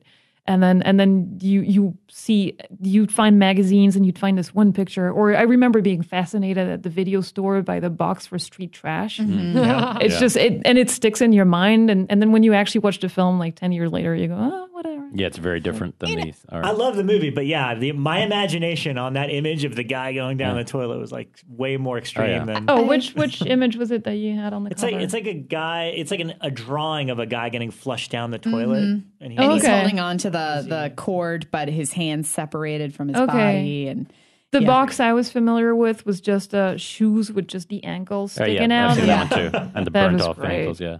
I had a conversation this weekend with one of my former students about the way that people select movies now. So I have to share with you guys because I found it fascinating. When I was a kid, I selected movies based off box covers. Yeah. And 90% of the time, I never even read the back. The back was completely inconsequential. I just looked at the box cover and said, holy shit, this looks awesome. I'll watch it. But now when younger generations look through Netflix, do they read the write-ups? Ooh, good more question. so than look at the art that goes along with it? Or when they're at Netflix or what do you call it, Redbox and things like that. I don't know anybody who's a younger generation. Redbox is also that is fascinating new, because we're about the same age, and I did the same thing. You go in the video store, you look at the box cover. Half the time, it was created after the fact and is not a still from the film or anything. Or they made it beforehand and then made the movie to match it. But it's all you have to go on. And now when I go on Netflix, I read the synopsis. Yeah, and I don't really look at the picture. Do you know what I think? I only look at the stars on Netflix. Really? I'm not even kidding. I mean, unless it's something I'm looking for. If it's like I think Scream Time, I looked up not when we were doing anthologies. It's one I was not aware of. And as soon as I saw the star rating, I couldn't even push play because it was like 1 or half a star. And I'm just like, I have a limit now. Yeah, you know what? I can't go. I won't watch anything over 3. Isn't that terrible? Yeah. Under 3 stars. That's what stopped me from watching Coppola's Twixt, which I want to see it, but every single time I see it, it's like it's free on Netflix. But every single time I see 2.5 stars, I'm like, I can't do it. You have to watch it at his house. Wow, I guess mixing the sound and giving you the projector himself. We're giving Netflix so much power. Well, no, and Netflix that's a problem too because you do kind of give it power because you assume anything on there is going to be worth watching, and sometimes it'll just be terrible. There's times where certain deals fall through for them and they lose a lot of their stuff, and other times when it's like everything's like the stuff and something else, I'm like, oh wow, there's a lot of good stuff. But that's always in flux, though. Yeah, You know, people always complain like, oh my god, we're losing all these titles. Like, yeah, but there's like millions of other ones on there. But it's like they're curators, and that just seems weird. But I need to ask our younger viewers, because the youngest person I know is John Humphrey, and I don't know if he counts because he's like a diehard fan anyway. They don't read. They don't read on Netflix. So no one else reads. Did I just get old? And I don't care I about also the think art about the now? lettering system, right? Not on Netflix, but on demand. That we're changing titles to have numbers or A's in them. Like, because they really don't believe. Zombies. Yeah, they really don't believe that anyone will go any further down. So if you're, for instance, Soulmate is going to have to be called a soulmate in America to jump up the I actually believe that because show up like first. The system, Dave and I use Hulu a lot to watch movies, and the system that you use to toggle through the available movies on Hulu is different depending on which system you're watching it on. So like we have 2 different boxes in the house and it's different, but if we're watching it on the TV downstairs, it takes forever to toggle through the movie selections. And by the time I get to see, I'm sick of doing it because it takes so long to load. And that's partially because everyone's changed their title to be ABC. Yeah. So suddenly there's like 100 titles, and then as you go, you get to like The Sacrament and it's all alone. Yeah. Or something like that. It's true. It's really weird. I've talked to 2 people, who run companies who changed the name. They changed our zombies. They're level 32. And it's kind of amazing when you hear them talk. You're like, really? We think that little of people's patience, but maybe they're right. So maybe you young people, tell us. You young people in the UK, we want to hear from you. And if you're Welsh, write very slowly. Belgian. There's no Belgian listeners. Trust me. I know that. They're watching Dardenne films. That's just what they do there. But yeah, I'm interested in younger viewing habits to find out what the differences are and, how you select movies today as opposed. I'm going to do a case study. It's also interesting to see how codified all the marketing has become. And I was, because the film is just coming out in the UK, I've just been through that process of seeing people coming up with the poster and with all the artwork that we can release at the same time. And they said that everything is dictated by supermarkets. And it's things like, this supermarket is not going to take it because the cover is blue. And if it's a horror, we should have a red wash over the whole thing. And we don't want to do that because it's not that kind of film. So they're not taking it. I mean, it's very strange. It's like, who the fuck, this is, I filed this under I have a mental file called how does this person have a job? And I'm constantly filing shit into that every day, and I just don't understand how is that even a thought? How is that even a company policy? When did we give that power to supermarkets? Yeah, but I hate the process, but I see it so predominantly, especially working at Fangoria. We go to AFM every year, American Film Markets, and this is where a huge amount of films, especially on the B level of horror films, I wouldn't even call them B level, but not the ones that you see, playing in 1,000 theaters across the nation. This is where films like that get bought and sold. So something like Sacrament, I'm sure, actually I saw it at AFM last year and they were trying to sell internationally there. But every year I go, there's this core group of people that we always go with, and we play AFM bingo. And literally, because what people do is they put up posters of the movies that they're trying to sell, and we will determine what the predominant trend is then, and whoever can see that trend the quickest. And you have to write down where it is, and we do it through texting. And you puppies and tornadoes. So, puppies and tornadoes last year were the big ones, and a shot. And this was on every horror movie poster. A close up of a girl's face as she's being drug away with her hands. I remember that. It was on every. It was even on Morgan Peter Brown's Absentia film. But then they reused it on I Didn't Come Here to Die. There was a couple of them that reused it. Do we know what the patient zero of that one was? Like, what was it before Absentia? It was just default art. Oh, was it? That was the first. It was default art. Rec is they were kind of copying that from Rec. The final Quarantine, without the tunnel. Quarantine. I know it was used on at least 5 horror films. So, and then the red wash one was another one, a close up of half of somebody's face with a red wash. Oh, and there used to be half of somebody's face and then the skull. Oh, yeah, I remember that. Yeah, that was, and close up on a single eye, just one eye is always that one's always there. And it runs in hard trivia questions. Yes. But much as I hate it, I see it happen so much. And even like last year, I was there with a filmmaker friend of mine. And I went into one of the sales meetings with him, and one of the companies said, can you put, and this is where the dog thing came from, because I kept joking about how everybody wanted puppies.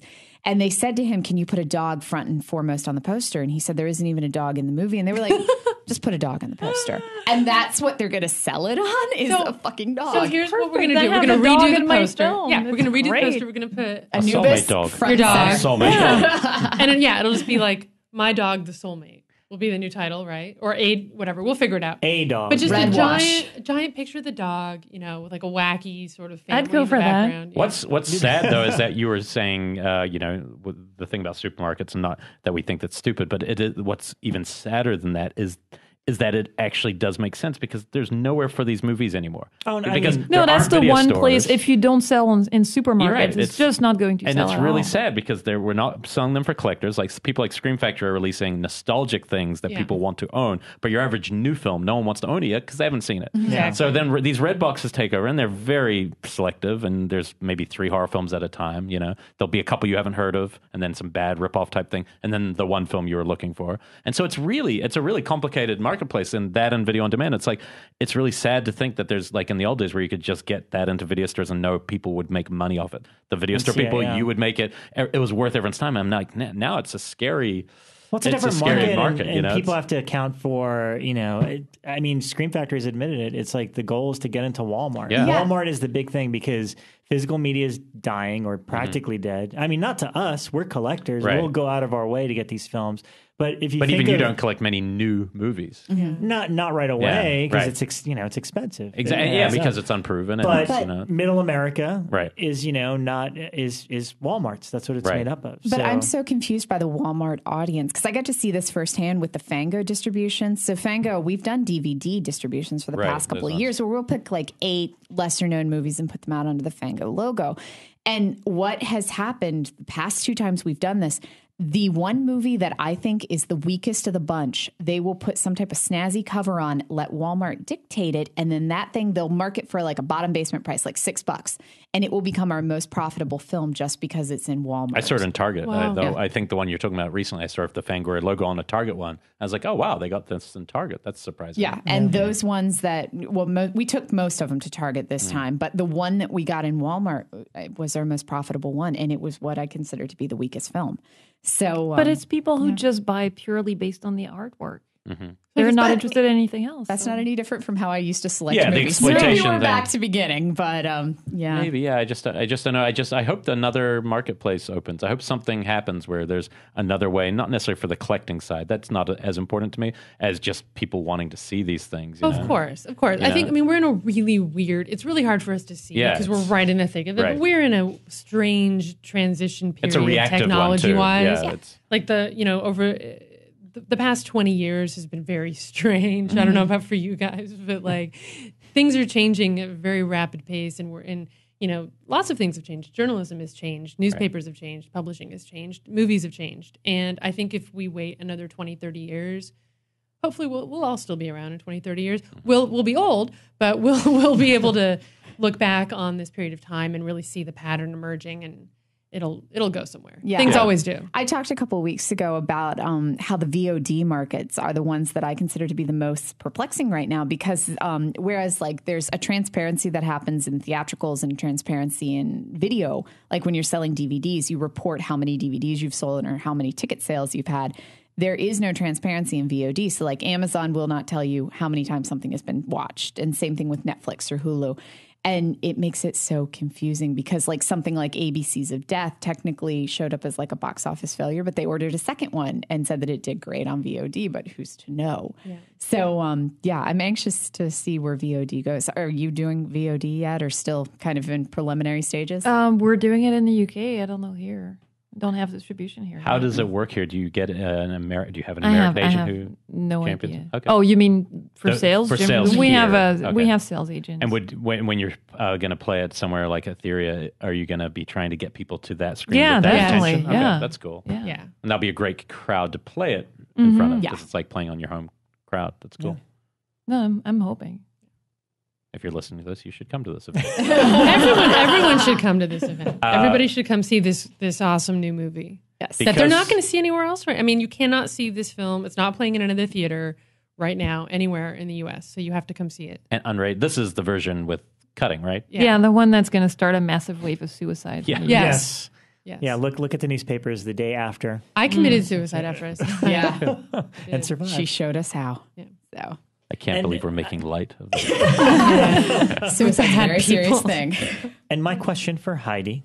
Hi. Hi. No, I'm just curious because obviously you've delved in all different aspects of horror entertainment, whether it be writing and acting and stuff like that. But now at these film festivals, you seem to be more of an advocate for helping people find these type of movies. So you personally, are you still interested in doing things like acting or making your own films, or are you more comfortable in this position to advocate other people's films? That's a really good question. Yeah. I would.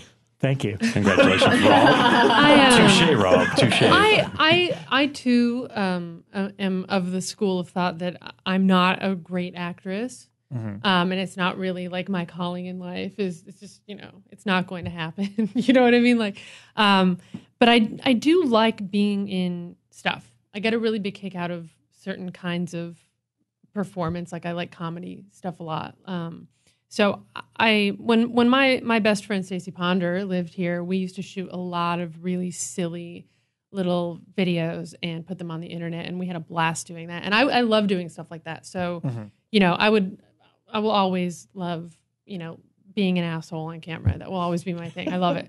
And yeah, I would love to. I have a short film I would love to make. I just don't have $5,000. I want to make that short film too. Yeah. It's pretty. It's an amazing script. It's good. And I would love to make it. I just literally have no fucking money. And I don't want to do like a Kickstarter because I am so sick of everybody's Kickstarter. High five. Like, don't fucking send me your Kickstarter. I will not contribute. I don't fucking care. And so I'm not going to ask anyone to contribute to mine because that would make me a giant hypocrite. So, we'll see if eventually I'd like to do that.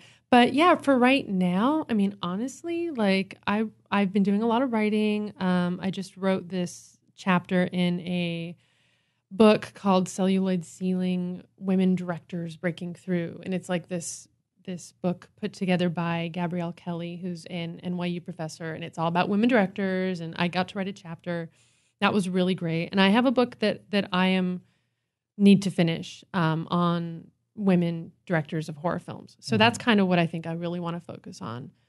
Somebody I was raving about last week was I finally saw The Being last week. Oh yeah, and for me, it trumped Blood Diner by like I love Blood Diner, but The Being blew me away. I thought it was so fun. Like I just thought it was made by someone who like with Blood Diner I wasn't sure. When I watched Blood Diner, I was like, I don't know if the person who made this knows how to make a movie. I can't quite tell. I love it, but I can't tell if it's a train wreck. But when I saw The Being, I realized no, it's not. It's somebody who's really got great comic timing. Yeah, and it's as genuinely fun. I loved it. Did you watch that because of the trivia question? No, I watched it because it was on a double feature with The Dark, which I'd been tracking down.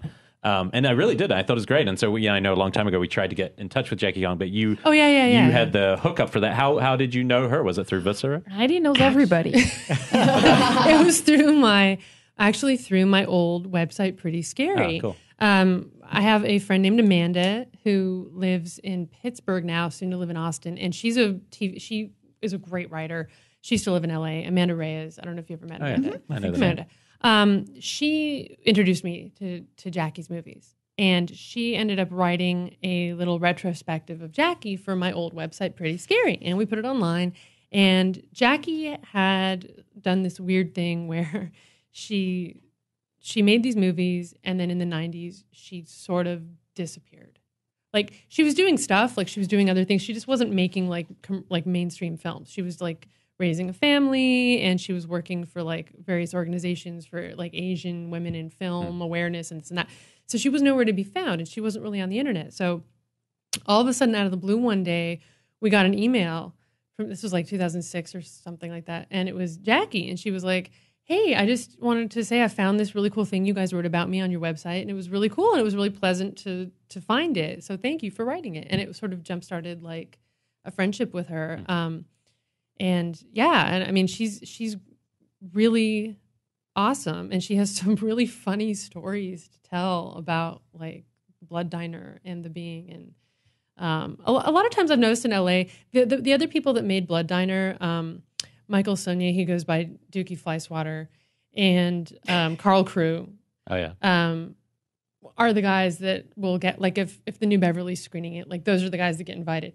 And Jackie tends not to be invited to any of these screenings because there's like this whole big story about how they all hate each other because of shit that went down on the set and stuff like that. So there's all these like really neat little backstories of everything, and it's cool to get like everybody's little backstory because everybody's got. But the other lead died, right? Like yes, the other lead actor. Yeah, right. yeah, that's right. Yeah. Nobody hated that guy. They all liked him. But Yeah, well, that's easy. Yeah, actually, I thought it was. I saw it at New Beverly not too long ago and thought it was suspicious that she wasn't there. Yeah, they're not friends, and they all have different stories about. I mean, they should tell their own stories, but they Jackie made a different film than the film that was originally written, and the writers think that it would have been better if it hadn't been changed, and Jackie thinks that it's much better the way it is now. Well, she obviously wins because of how it's remembered. You know? That's sort of the essence of the conflict. The story. Interesting. Yeah. And tell her your hashtag that you came up with last week. Oh yeah, Kong is king. Oh yeah.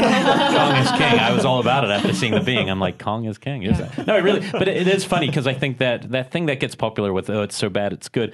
I wasn't sure with Blood Diner because it's really funny, but there's also scenes that seem unintentionally like maybe poorly constructed. But then when I watched The Being, I didn't have to question it. It was just like, no, this is a person who's just actually really funny. Yeah, and she does really strange. She has a strange style. She also made a couple comedies. Right, I've heard that. Night Patrol or something. Night Patrol, and which she made them both with The Unknown Comic.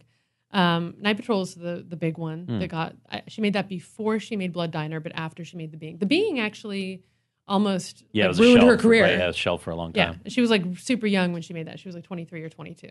And she was like, that's it, my career's over. And then she ended up making Night Patrol, which was a huge hit in like 1985.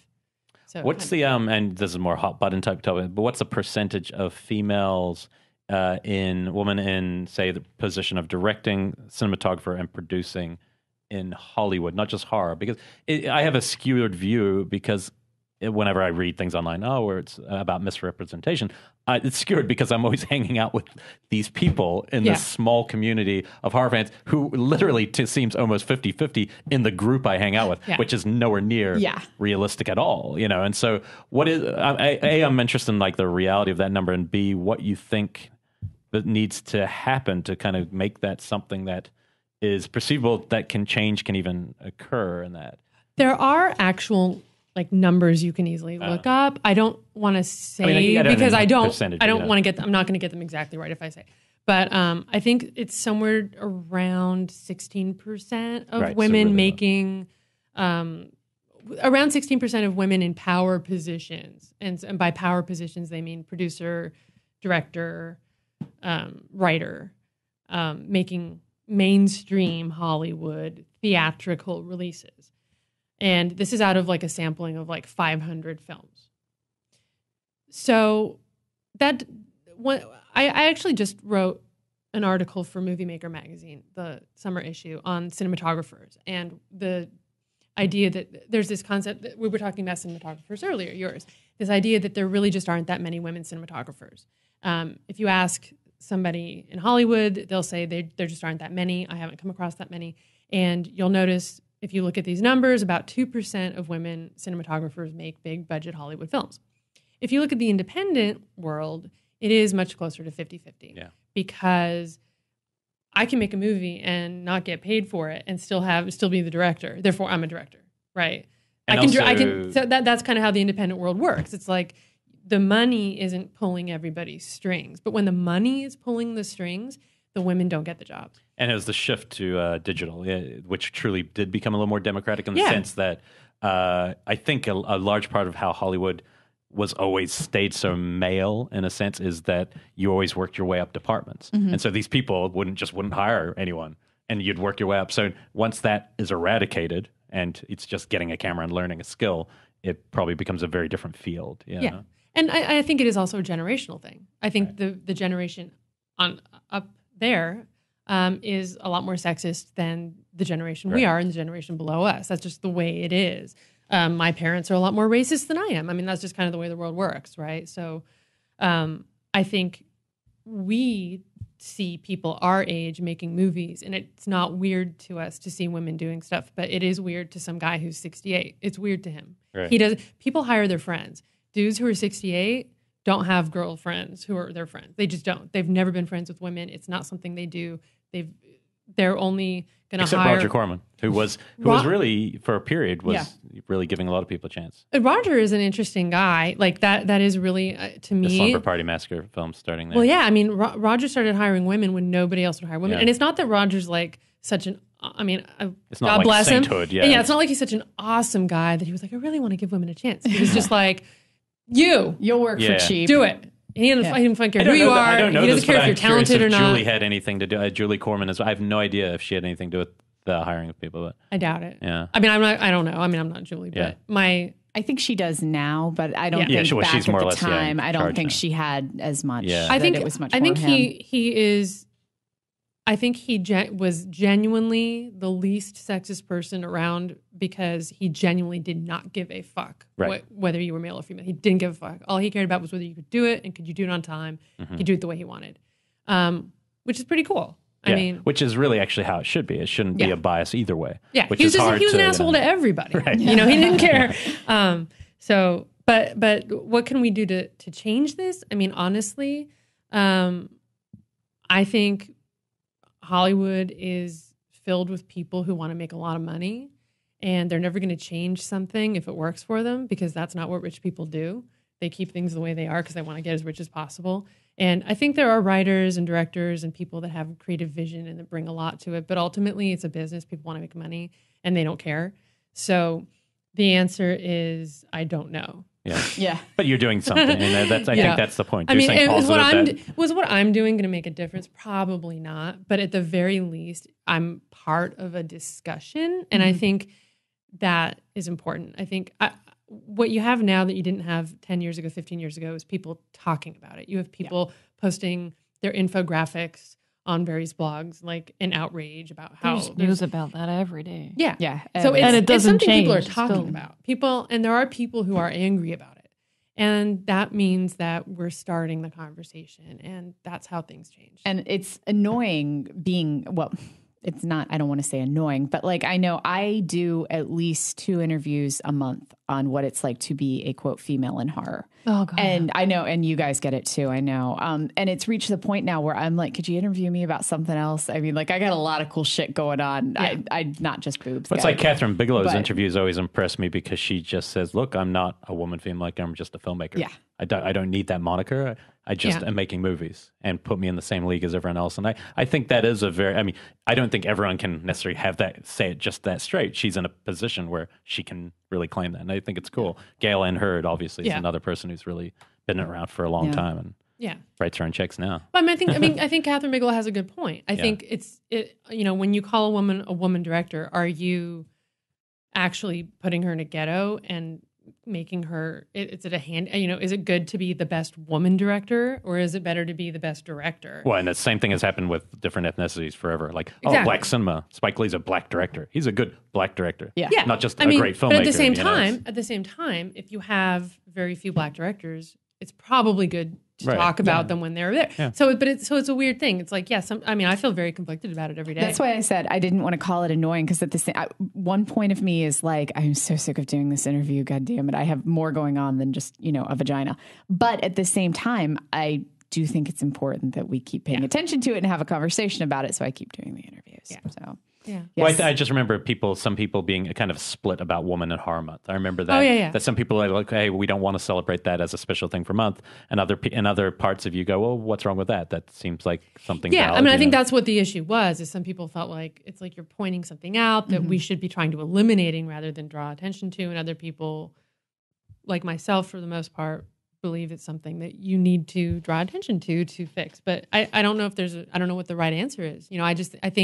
I think both answers are right. I think it's if you are against Women in Horror Month because you think it, is bad for women, that's a good thing. Yeah. Because that means you care about equality. And if you're for it because you think it helps women, that's good too. But there's still, every single time there's that discussion online, you look at the comments and there's still comments of people going, well, women don't know horror and they shouldn't be. It's every single time. I mean, it still brings up weird. The same kind of sexist attitude. Yeah. But those people are idiots, though, right? I mean, Yeah, I got asked a couple of weeks ago in an interview, do fans treat you differently? And I wanted to respond with kind of only the bad ones. And I don't want to say fans are ever bad, but I definitely at conventions will have fans that come up to me and will see me at the booth and say, you work for Fangoria? And I say, yeah, for a long time. I've been here a while. And then they'll immediately quiz me. Have you seen Argento Suspiria? And they don't do that to my male counterparts. I went to a festival and I I remember interviewing this pretty well-known genre actor. And he's talking to someone later on, and for some reason I see him point at me, and he's like, "There's no way that woman works for Fangoria," and he really meant it as in, "There's no way she knows her shit." It's weird, and I've never seen the quizzing that I get at conventions happen to Dave or Elric or Rob or anybody else who's standing at the Fango booth. But then the funny thing is that the second you can show them that you know your stuff, Go you're ahead, like, quiz me. "Oh my god, you're the best person in the world." Yeah. So I got a little bit of that at horror trivia where people at the end of it were like, Axelle, I'm so impressed with you. Like, that's because I'm a girl, right? Yeah. You also, no one mentioned you also wrote a book about horror. Oh, that's right. Yeah, which I still haven't read. I've only had it because I've never had a copy. Okay. It's so weird because it's about the last, well, not 10 years, but like the wave of horror movies that started around 2000 up until I think the book came out in 2007, 2008. Oh, okay, so it's and that's around the time that I started hanging out with a lot of people whose films were reviewed in the book. Oh. And I've always thought I'd been pretty mild, and now I go back and I'm like, oh my god, I've just met this guy. And what you're did hanging I? out with him. Ouch! Oh, I met her. I got to make sure that he never reads this. That's what was the name of the book? It's called It Lives Again. Okay, I need to borrow his copy, and I will read it anyway. Yeah, did they have it at Dark Dells? I can't remember. They used to. I don't know if they still Okay, because it got it's pretty old now. It got a UK release, but did it get released officially in the US? It was the same company. I don't know. Right. Yeah, it was online. I bought it. Yeah, off it of shouldn't Amazon. be too. That means it's. I don't think it was shipped from the UK. Right? But they definitely used to have it at Dark Dell. Yeah, well, you shouldn't have problems finding it on. Because I remember Amazon, we would did guess. the signing, and Yes. a couple of our friends were I like, have it "Thanks for signed." mentioning my film, but I wish you'd liked it." If they were your real friends, it wouldn't bother them.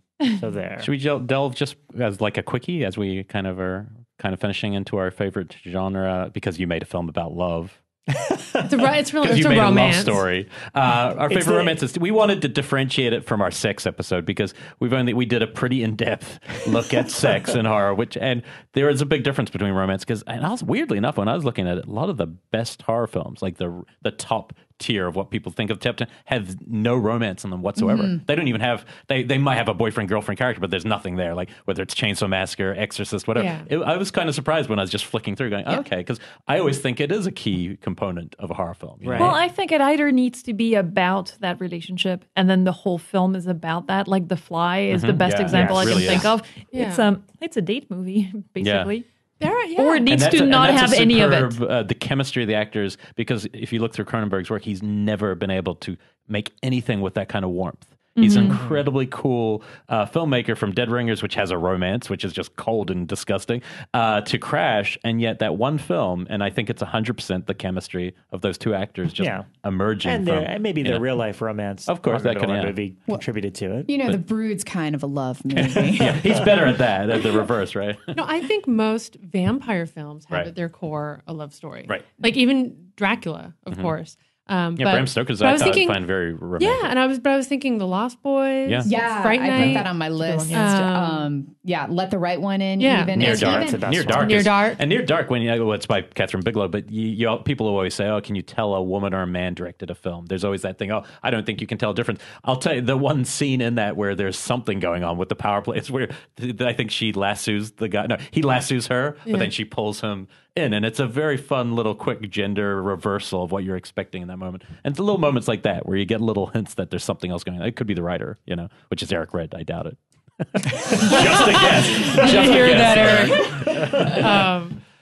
But yes, and also, they also go back to the Gothic roots of all, and Wuthering Heights is incredibly romantic. I've never seen anything that got me more like, my heart flutter, if you will. And so I think, obviously, all the Dracula, the Mummy is very romantic. Well, I remember thinking when I was writing Soulmate, and again, not being a love story, but being this kind of relationship kind of thing. This sounds bad. Don't want to call it a relationship movie, but something that has two people connecting somehow. People talking about the relationship for an hour and a half. That's great. So I remember Mumblecore film, and so Swanberg plays the dead guy. And I remember thinking all the classical monsters from the Mummy, Dracula, every single one of them, the creature from the Black Lagoon, they all have this kind of love interest that ends up being their demise at the end. King Kong. And the ghost, to me, seemed to be the one that didn't have that. So now it's kind of in my film. I always think, and he's kind of like the Universal monsters, except later. The Abominable Dr. Phibes, to me, is like one of the most romantic humans on Earth. Oh, yeah. Like, everything is coming from love. Like, which is, it's a pretty, it seems like a pretty strong motivation in horror films, especially revenge motivated horror films. It's usually for the loss of that person, which I think is interesting. May is a great one. That's pretty great. Yeah. Habits are really good. I think Habit's one of the best about, like what you're saying, two people connecting who feel like real, and it's not really about the horror elements while you're watching it. It's only kind of later that they catch up to that film. I guess it's capturing chemistry. Yeah, I think that's the big difference. Where because two people could be a couple in a movie, but if there's some kind of chemistry when you're watching it, where you're like, oh, I see it between them. Something's happening. But my controversial one, which is is Shelley Duvall involved? Because I'm walking. He has this weird fetish for Shelley Duvall. And I'm sure you're all going to agree with me. But the one that I don't think is a love story at all, or that's confused in the public eye as a love story, is Bride of Frankenstein. Right. Because growing up, before I had seen it, I mean, I'd caught the Universal monster movies, Wolfman, Creature, and the first Frankenstein, but I didn't see Bride of Frankenstein until much later on. But the way it's kind of marketed, so to speak, T-shirts and designs and stuff about it's kind of used as to be synonymous with love. It's like if you're kind of a weird horror kid, you're going to get a photo of the Bride and Frankenstein together. But then I sat and watched the movie, and it's she's in it for like 5 seconds. She's in it for 5 seconds and rejects him immediately. So and then he just kills them both. Like sorry, spoiler alert. But I mean, you had a century to watch it. Do you know what I mean? It's like the movie is the name of the movie, and kind of the imagery surrounding it. It makes people think, oh, they're like the perfect horror couple. Yeah, and also maybe actually it's the Munsters. The fact that people grew up on the Munsters and could be, that imagery of like, oh, I see. Have you seen Mad Love?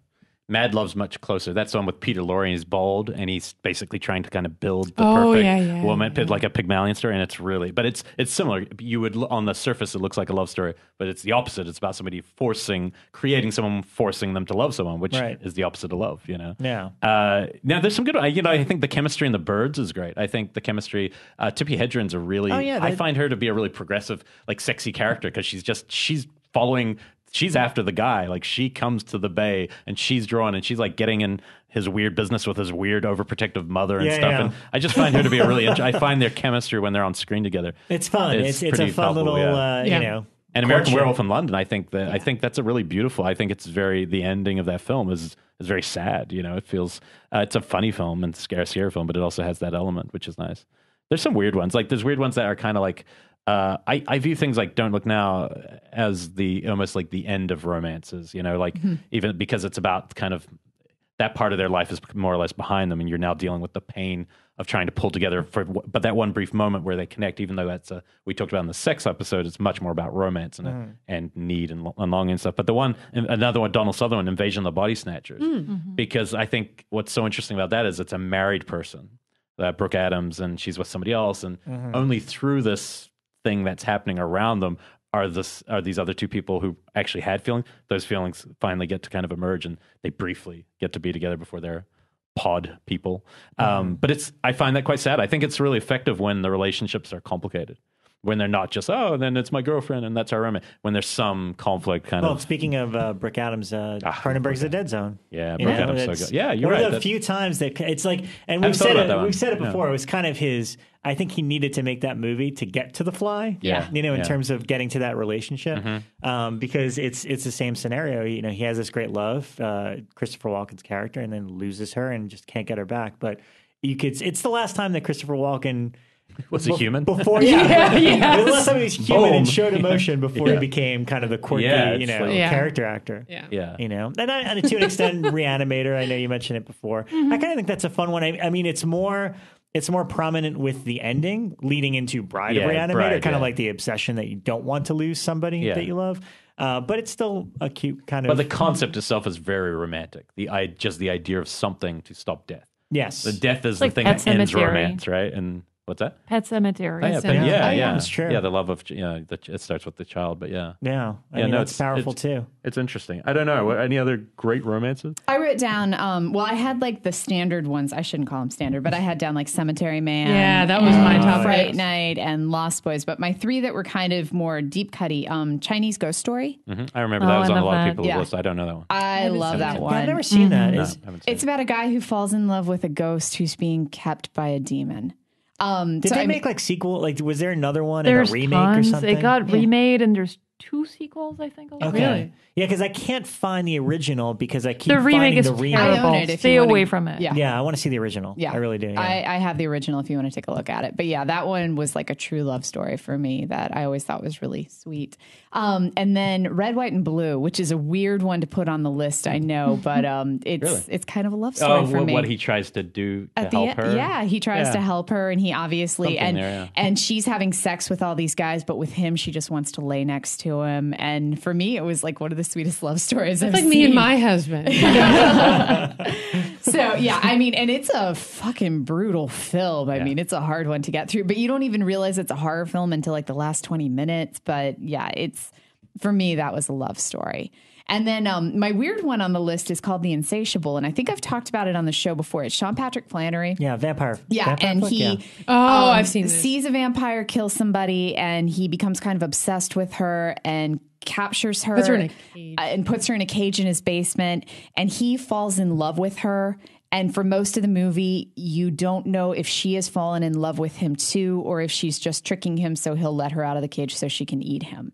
And so the whole movie, most of it is just the two of them with her in the cage and him expressing his feelings and then her echoing back. So, but it's a nice little mental movie. I really enjoyed it. Vampire film that makes me think The Hunger. Mm-hmm. Oh yeah. Yeah, The Hunger and Let the Right One In both have elements of the romantic. Even though Let the Right One In is kind of weird because they're kids. It doesn't seem like a straight romance. There's something else there. But again, that's that's Chemistry. the same as like a father and a child. Yeah. It's kind of it's a genuine love. Yeah. I see those too, and I think it's a beautiful story of kids falling in love. Not as romantic as Dead Girl.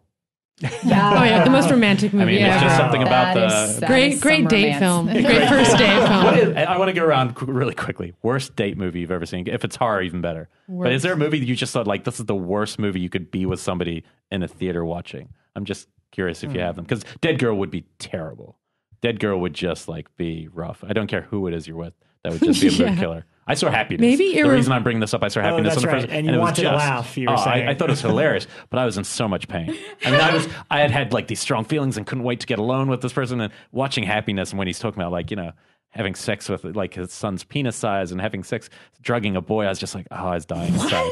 Yeah, Happiness. I've never seen this my God, movie. it's one of the most batshit movies. I was trying to think of personally. Black comedy. But. Yeah, and not because of the content of the movie, but it's like the only thing I remember is there was a girl that I liked a lot back in high school and in my early college days, and we got along famously.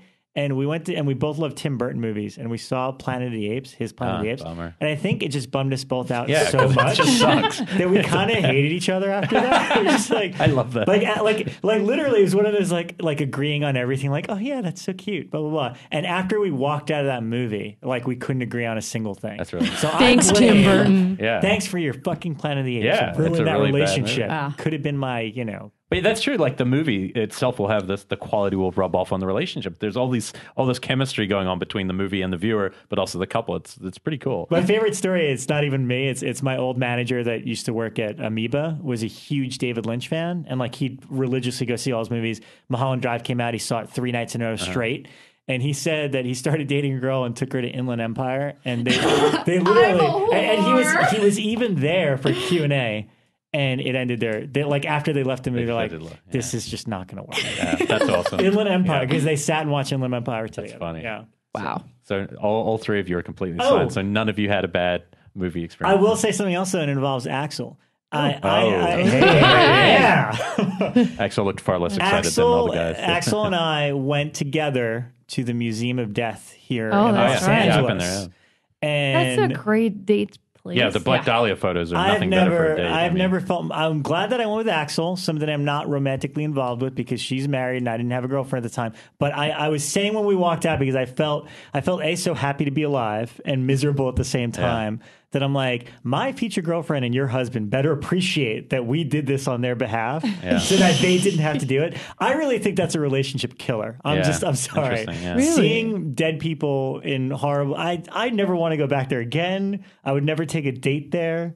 How do you think Neil would have reacted to that place? I have no idea. I don't See? know. So you're I've welcome. noticed that guys tend to be much more uncomfortable around actual death and talk about death than women somehow. I've had that conversation with Stuart Gordon and his awesome wife Carolyn, where we start talking about things like we both read stuff about, I don't know, experiments conducted on corpses or something, and we start talking about it, and I see Stuart start kind of squirming in his chair and, and looking at Neil, and they're like, this is gross. Because we have less years than you guys. It's like we're ticking clocks constantly. So, well, horror guys tend to be super sensitive. That's what it is. I do have to say, I worked at a funeral home for many, many years. Kind of paid my way through college with that. And I've definitely had a lot of, well, actually, it's guys and girls creeped out by it. So, yeah. I can't. Yeah, horror people tend to be very sensitive. oh yeah, very, I think the most people who don't want to see blood, the most people in real life. Oh, I pass out when yeah, the no, sight of it's blood very is true. gosh, horrible. I have big problems. Like if someone is bleeding or gets injured, I get so dizzy from it, and I'm such a sympathy vomiter. I am so weak when it comes to anyone else's like medical problems. I don't know. Childbirth did change me a little bit. I didn't like seeing anything gory. Really? But I just remember looking for a flash frame of just like gore. Was your brain telling you that she was dying? Yeah, Like- well, I mean, there's something in your body, and when you just see gore, I'm not even on her body anymore, but like on a tray, sitting next to the thing, and there's just stuff. And you don't know what it is, and your brain is almost broken at that point. But because there's a positive emotional thing happening as well, it's able to. But if I had just been in the room, some dude standing there, I probably would have dropped down. It's true. Horrific. Childbirth is not a It's pretty pretty thing. It's really freaking horrific, and there is just stuff. Yeah, there's just stuff. You just don't know what it is. I forgot the most romantic, my absolute favorite romance, because I love them, and I hope there are a couple still in the world, and I know they live in my homeland, Dead Alive. Oh, yeah. Oh, yeah. That couple is beautiful. That It's is set in the 50s. Tequila. Everything about them. Your mother ate my dog. I mean, they're just so great. That's an awesome film. And it's fun, and it's like Peter Jackson. It feels like the last truly like from the heart. It's very moment, fresh and very innocent. Yeah, I think setting it in the 50s. I mean, New Zealand, I always thought growing up was a little about 20 years behind most countries, or like America. It's kind of caught up now. Since the internet, I think most countries have caught up. But setting it even further back feels it's just perfect. And I just love that relationship. I can't remember the last shot of the film. I'm trying to think if it's of the couple. I imagine it probably is. I haven't seen it in a while. I'd love to see that on a big screen. Yeah. Again. Yeah, But, I think pretty that might be great. my Yeah. favorite horror film. yeah, It's alive. it's really so much fun. And he's being influenced just so much by, Evil Dead and Reanimator as to his film. Where's that guy now, man? Peter Jackson, I would just kill for another film from him. I just want to point out that this is the first time that you referred to it by its real title. Well, yeah. Yeah. Oh, yeah. Brain Usually Dead. he's all like the brain dead purist. That's all I did. Partly why I'm doing it is because I actually quite like that other movie, Brain Dead. I quite like the weird Bill Pullman, Bill Paxton, Corbin one, yeah. Harold and Maude. Yeah. I just totally forgot his name, but yeah, no, it's a fun one. But I love Heavenly Creatures, and I really think Frighteners is fun. But man, I just don't know if he can connect on an intimate level with a movie anymore. Frighteners just So big. didn't do it for me. Like, I can't. Oh, but Combs is so fun. See, That's the one thing about that Yeah, movie. no, he's great in everything. Yeah. I mean, I can watch him like Yeah. on Deep Space Nine or Right. or on Voyager or something, and he's amazing. makes steals it it, yeah, believable, and he's saying like the stupidest line He's the you've Vorta. ever heard. He is. But he's amazing. Yeah, he Yeah. can do anything. Yeah. So that's just him. Yeah, he is a great Yeah, actor. but with Frighteners, I always love the scenes when it was just Michael J. Fox with his ghost. But as Right. soon as it became like the weird woman being trailed by her boyfriend, husband in the Yeah, house, yeah. that's when But I was Dee kind of Wallace like, is always awesome. it disconnected I think she's a fun. bit. I know the Yeah. cast is great. Yeah. It's just something about the film I couldn't connect to. But after that, it was just like, I know his wife wanted to make Lovely Bones. And I feel like if she had directed it, it probably would have been a better movie. Because, I remember her. The problem with that is like it starts with like a brutal rape and murder. And then the movie, they gloss over the rape and murder. And you're like, yeah, but that's kind of the pain of that is the payoff of that book. The book's actually I thought it was pretty powerful. But when you gloss something like that over, what's the movie? Lynn Ramsey made Ratcatcher, and We Need to Talk About Kevin was meant to direct it like right up into production, and then Peter Jackson was interested and went away. So movie making, man, movie making. Bummer. Yeah, but we're not going to end on a bummer because that's not our style. Because we got Etheria coming up in 2 weeks, and I'm psyched. I'm so stoked. Oh, yeah, and Rebekah is going to be there doing the Q&A cool. with Axelle at the end of the screening of Soulmate. And at the end of the shorts, too. So, Yeah. So it should be a fun night. I'm kind of psyched. So what's the scoop? It's Saturday, July 12th Saturday, July 12th. It starts at 4:00 in the afternoon. with Soulmate. Yes, that's our first first thing. screening. And after that, starting from 6 until about 7:38, we're having a red carpet. We're going to get Axelle out on the carpet and make her look, She make looks everybody terrified stare at at the her. moment. Make It's going to her be fun. presentable. You guys have to be there so we can get our traditional like red carpet threesome shot that we Yeah. always do. Yeah. I'm not And going to this There's event. I'm going to hit you up because there's one female filmmaker I'm dying to meet. Oh, yeah? Dying to meet. Who is it? Who? Yeah. She may have directed one of my favorite superhero movies of all time. Oh, Character that we Oh, mentioned a Lexi. few weeks ago. okay, yeah, Lexi Alexander's going to be there. Yes. Her Her Punisher Lexi's a good is the friend of best mine. one. She's Good. yeah, she's very Can't wait to meet her. She kicks Approachable. ass. she's very excited about soccer right now. Should message Wait, are her you about friends with soccer. Rachel Talalay? Because I've got Yes. some bones to pick with Rachel. Oh, do you? I just earlier in the show, I forgot to mention she directed Ghost in the Machine. Yes. That I watched this weekend. Yes. Okay. I did really like the flaming. What's the thing you dry your hands on at a bathroom? This makes sense. air that dryer? That was amazing. Of course, Mike likes it. Yeah, She Mike directed loves it because he likes Freddy's Freddy's Dead, Dead too. I just want to talk to her about the Tom Arnold Roseanne cameo. Oh, I'm taking issue all these years later. I have problems with it. yeah. Let's get her on the show. You love should. Freddy's She's Dead. directing some Doctor Who. Oh, cool. Oh, that's the right. new Yeah, ones. yeah. But now I need to approach her about my theory because I told them my theory on Freddy's Dead. She at the time had been doing a lot of sitcoms. She'd been directing a lot of television, these kind of, 3-camera setup sitcoms. And then she started doing Freddy's Dead. And you see that sitcom-y style bleeding through in Freddy's Dead. And I don't think it's cohesive for a lot of people, but if you think of it more as a sitcom with Freddy in it, it works. So if you try really hard to like it, I like it. if you I don't know- just naturally enjoy the film. I know there's also some stuff about how gory she did want the film to be, but how she was not allowed to make it quite. Weird. Yeah, because they kept it. It's a PG-13, and they wanted to keep it PG-13. So interesting. So you get an ear device instead Freddy's of dead? That's not true. That's an R for sure. Are you sure? Yeah. I think it's PG-13. No. I can't think I'm of looking anything it in up. there that justifies an R, though. But Yeah, then 'cause again, it's I'm got the girl who made the film that got cut out in UK. the ear device. I can't think It's of what the still- kills are in Freddy's Dead. The video game guy. Video game. One of them falls. The Wicked They're Witch not of the as West graphic. impersonation. I There's know. the oh yeah. Well, I know they had a huge The problem comic with the book was one 5. before it. I know 5 had a lot of cuts. But 5 had like the motorcycle that eats the guy. Am I in the right film? Mike Five Mendes is just kind turned of this Yeah. off. dark. Mike, see you later, Mike. Come back. Because he will always turn off our show if Anytime we we start talking mention Freddy's Dead. He's done Oh, really? with the podcast. I'm He's like, I'm Googling out. it. I'm curious. Talk Well, amongst regardless. yourselves. Yeah, regardless, Okay. we're done. So red carpet. Yes. That's where we red left carpet off. and cocktail. Anybody who It's who, R. Oh, it is. Wow. Yeah, Boom. according to I'm- Wikipedia, it's Sorry, R. my Freddy. I'm wrong. It's okay. Today's standards, it's a PG-13 for sure. But yeah. So okay. Back to 4 o'clock. Soulmate. I got lost. 6 o'clock. Red carpet and cocktail reception. And then we're gonna start the shorts at probably around 7:30, 8 o'clock. And we're having Julia Walter is one of our filmmakers. She's coming out from Germany for her short job interview. Rebekah Thompson from Australia, she did a film called The Jelly Wrestler. Rose McGowan's going to be there for Dawn, and Gigi Guerrero, who directed a film called Dia de los Muertos, which I'm sure I'm very makes you very curious to happy. see it. Yeah, no, it looks awesome. Which I'm sure is very different than anything you've written. Don't worry. And so those are our filmmakers that are going to be there, and it's going to be a lot of fun. And Lexi Alexander is going to come and get what we call the Inspiration Award. It's something that we did at Viscera a couple of years in a row, where we want to give an award to an established woman director who's done stuff that has inspired other women to go out and direct genre films. Mm-hmm. And Lexi, as we know, did Punisher Warzone. That's her most famous comic book action Rob film loves that she it. did. Love it. She's Love also it. a really, really down to earth, crass kind of individual. She's a lot of fun. So we're excited to have her. Yeah. It's gonna be a good night. Yeah, it sounds fun.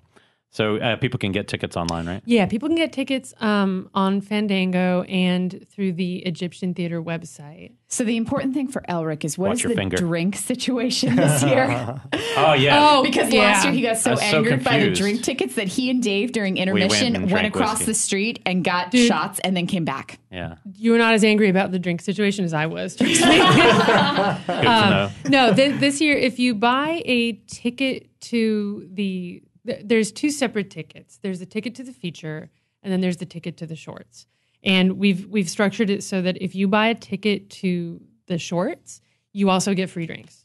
If you don't want to buy a ticket to the shorts, it's cool, but then you buy drinks you pay for them each at the reception. So And it's we a think that's difference fair. of like $78. Something like that. in I mean, LA, honestly, it's like you know. $11 and Right. you get like drinks. It's like, it's a good deal. Do it. The And then people Stacey- listening in Nebraska are just like, who?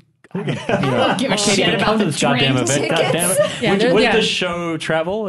Could this same lineup travel so people Yes. not listening here? Yes, Okay. it will travel. I know we're going to do a Boston screening in September, probably, or possibly early October, and we're planning a Vancouver screening sometime soon as well. So those are the 2 we have lined up, but we don't have exact dates yet. Cool. Well, like the Facebook page, because then, I'm sure you can get information on screenings and the films themselves. Yeah, and the website is Etheria Film Night, and Etheria is, ETHERIA, like the planet that She-Ra Yes. came from. And yeah, Etheria Film Night. And hopefully people come out and check it out and like the films and have a really good time. Yeah, and look up Soulmate even if it's not in your town yet because we don't know It will how it's be going to come soon. out. Yeah, it's going to Yeah. come out. Has it got a Facebook page? No, it doesn't. Okay. It should, Cool. though. I Do people noticed that. actually like movie pages Yeah. on Yeah. Facebook? I think they do for the information that like there might be updated photos and stuff. Like the big ass spider page. Yeah. I found out like when it was going to VOD and when it was going to Yeah. television, and I always made sure It's almost I like- got it then. Yeah, like if you use it almost like a newsletter. It feels Yes, like it'd congrats just be for Mike my Mendes. friends who were on Facebook. Yeah, and Mike that's it. Mendes. Not that you're listening if he's anymore. Still Yeah, listening, if you're but, interested. congrats on the Saturn Award, man. Friend of the show, and Claire Kramer, who is another podcaster on this network, Yeah. is the star. I guess that is a wrap. Yes. We have talked about many different topics. This was fun. Thank you, Heidi and Axelle, for coming down. Thank you for having us. Looking forward to the festival. Yeah, looking forward to seeing you guys there. It's going to be fun. Yeah. Everybody come see Soulmate. It's really, really good. I promise. Yeah, we'll probably be here again soon, but we might need a summer break at some point. You know, a little beach episode. Maybe we'll do summer comedies, beach comedies. Ooh, that sounds fun.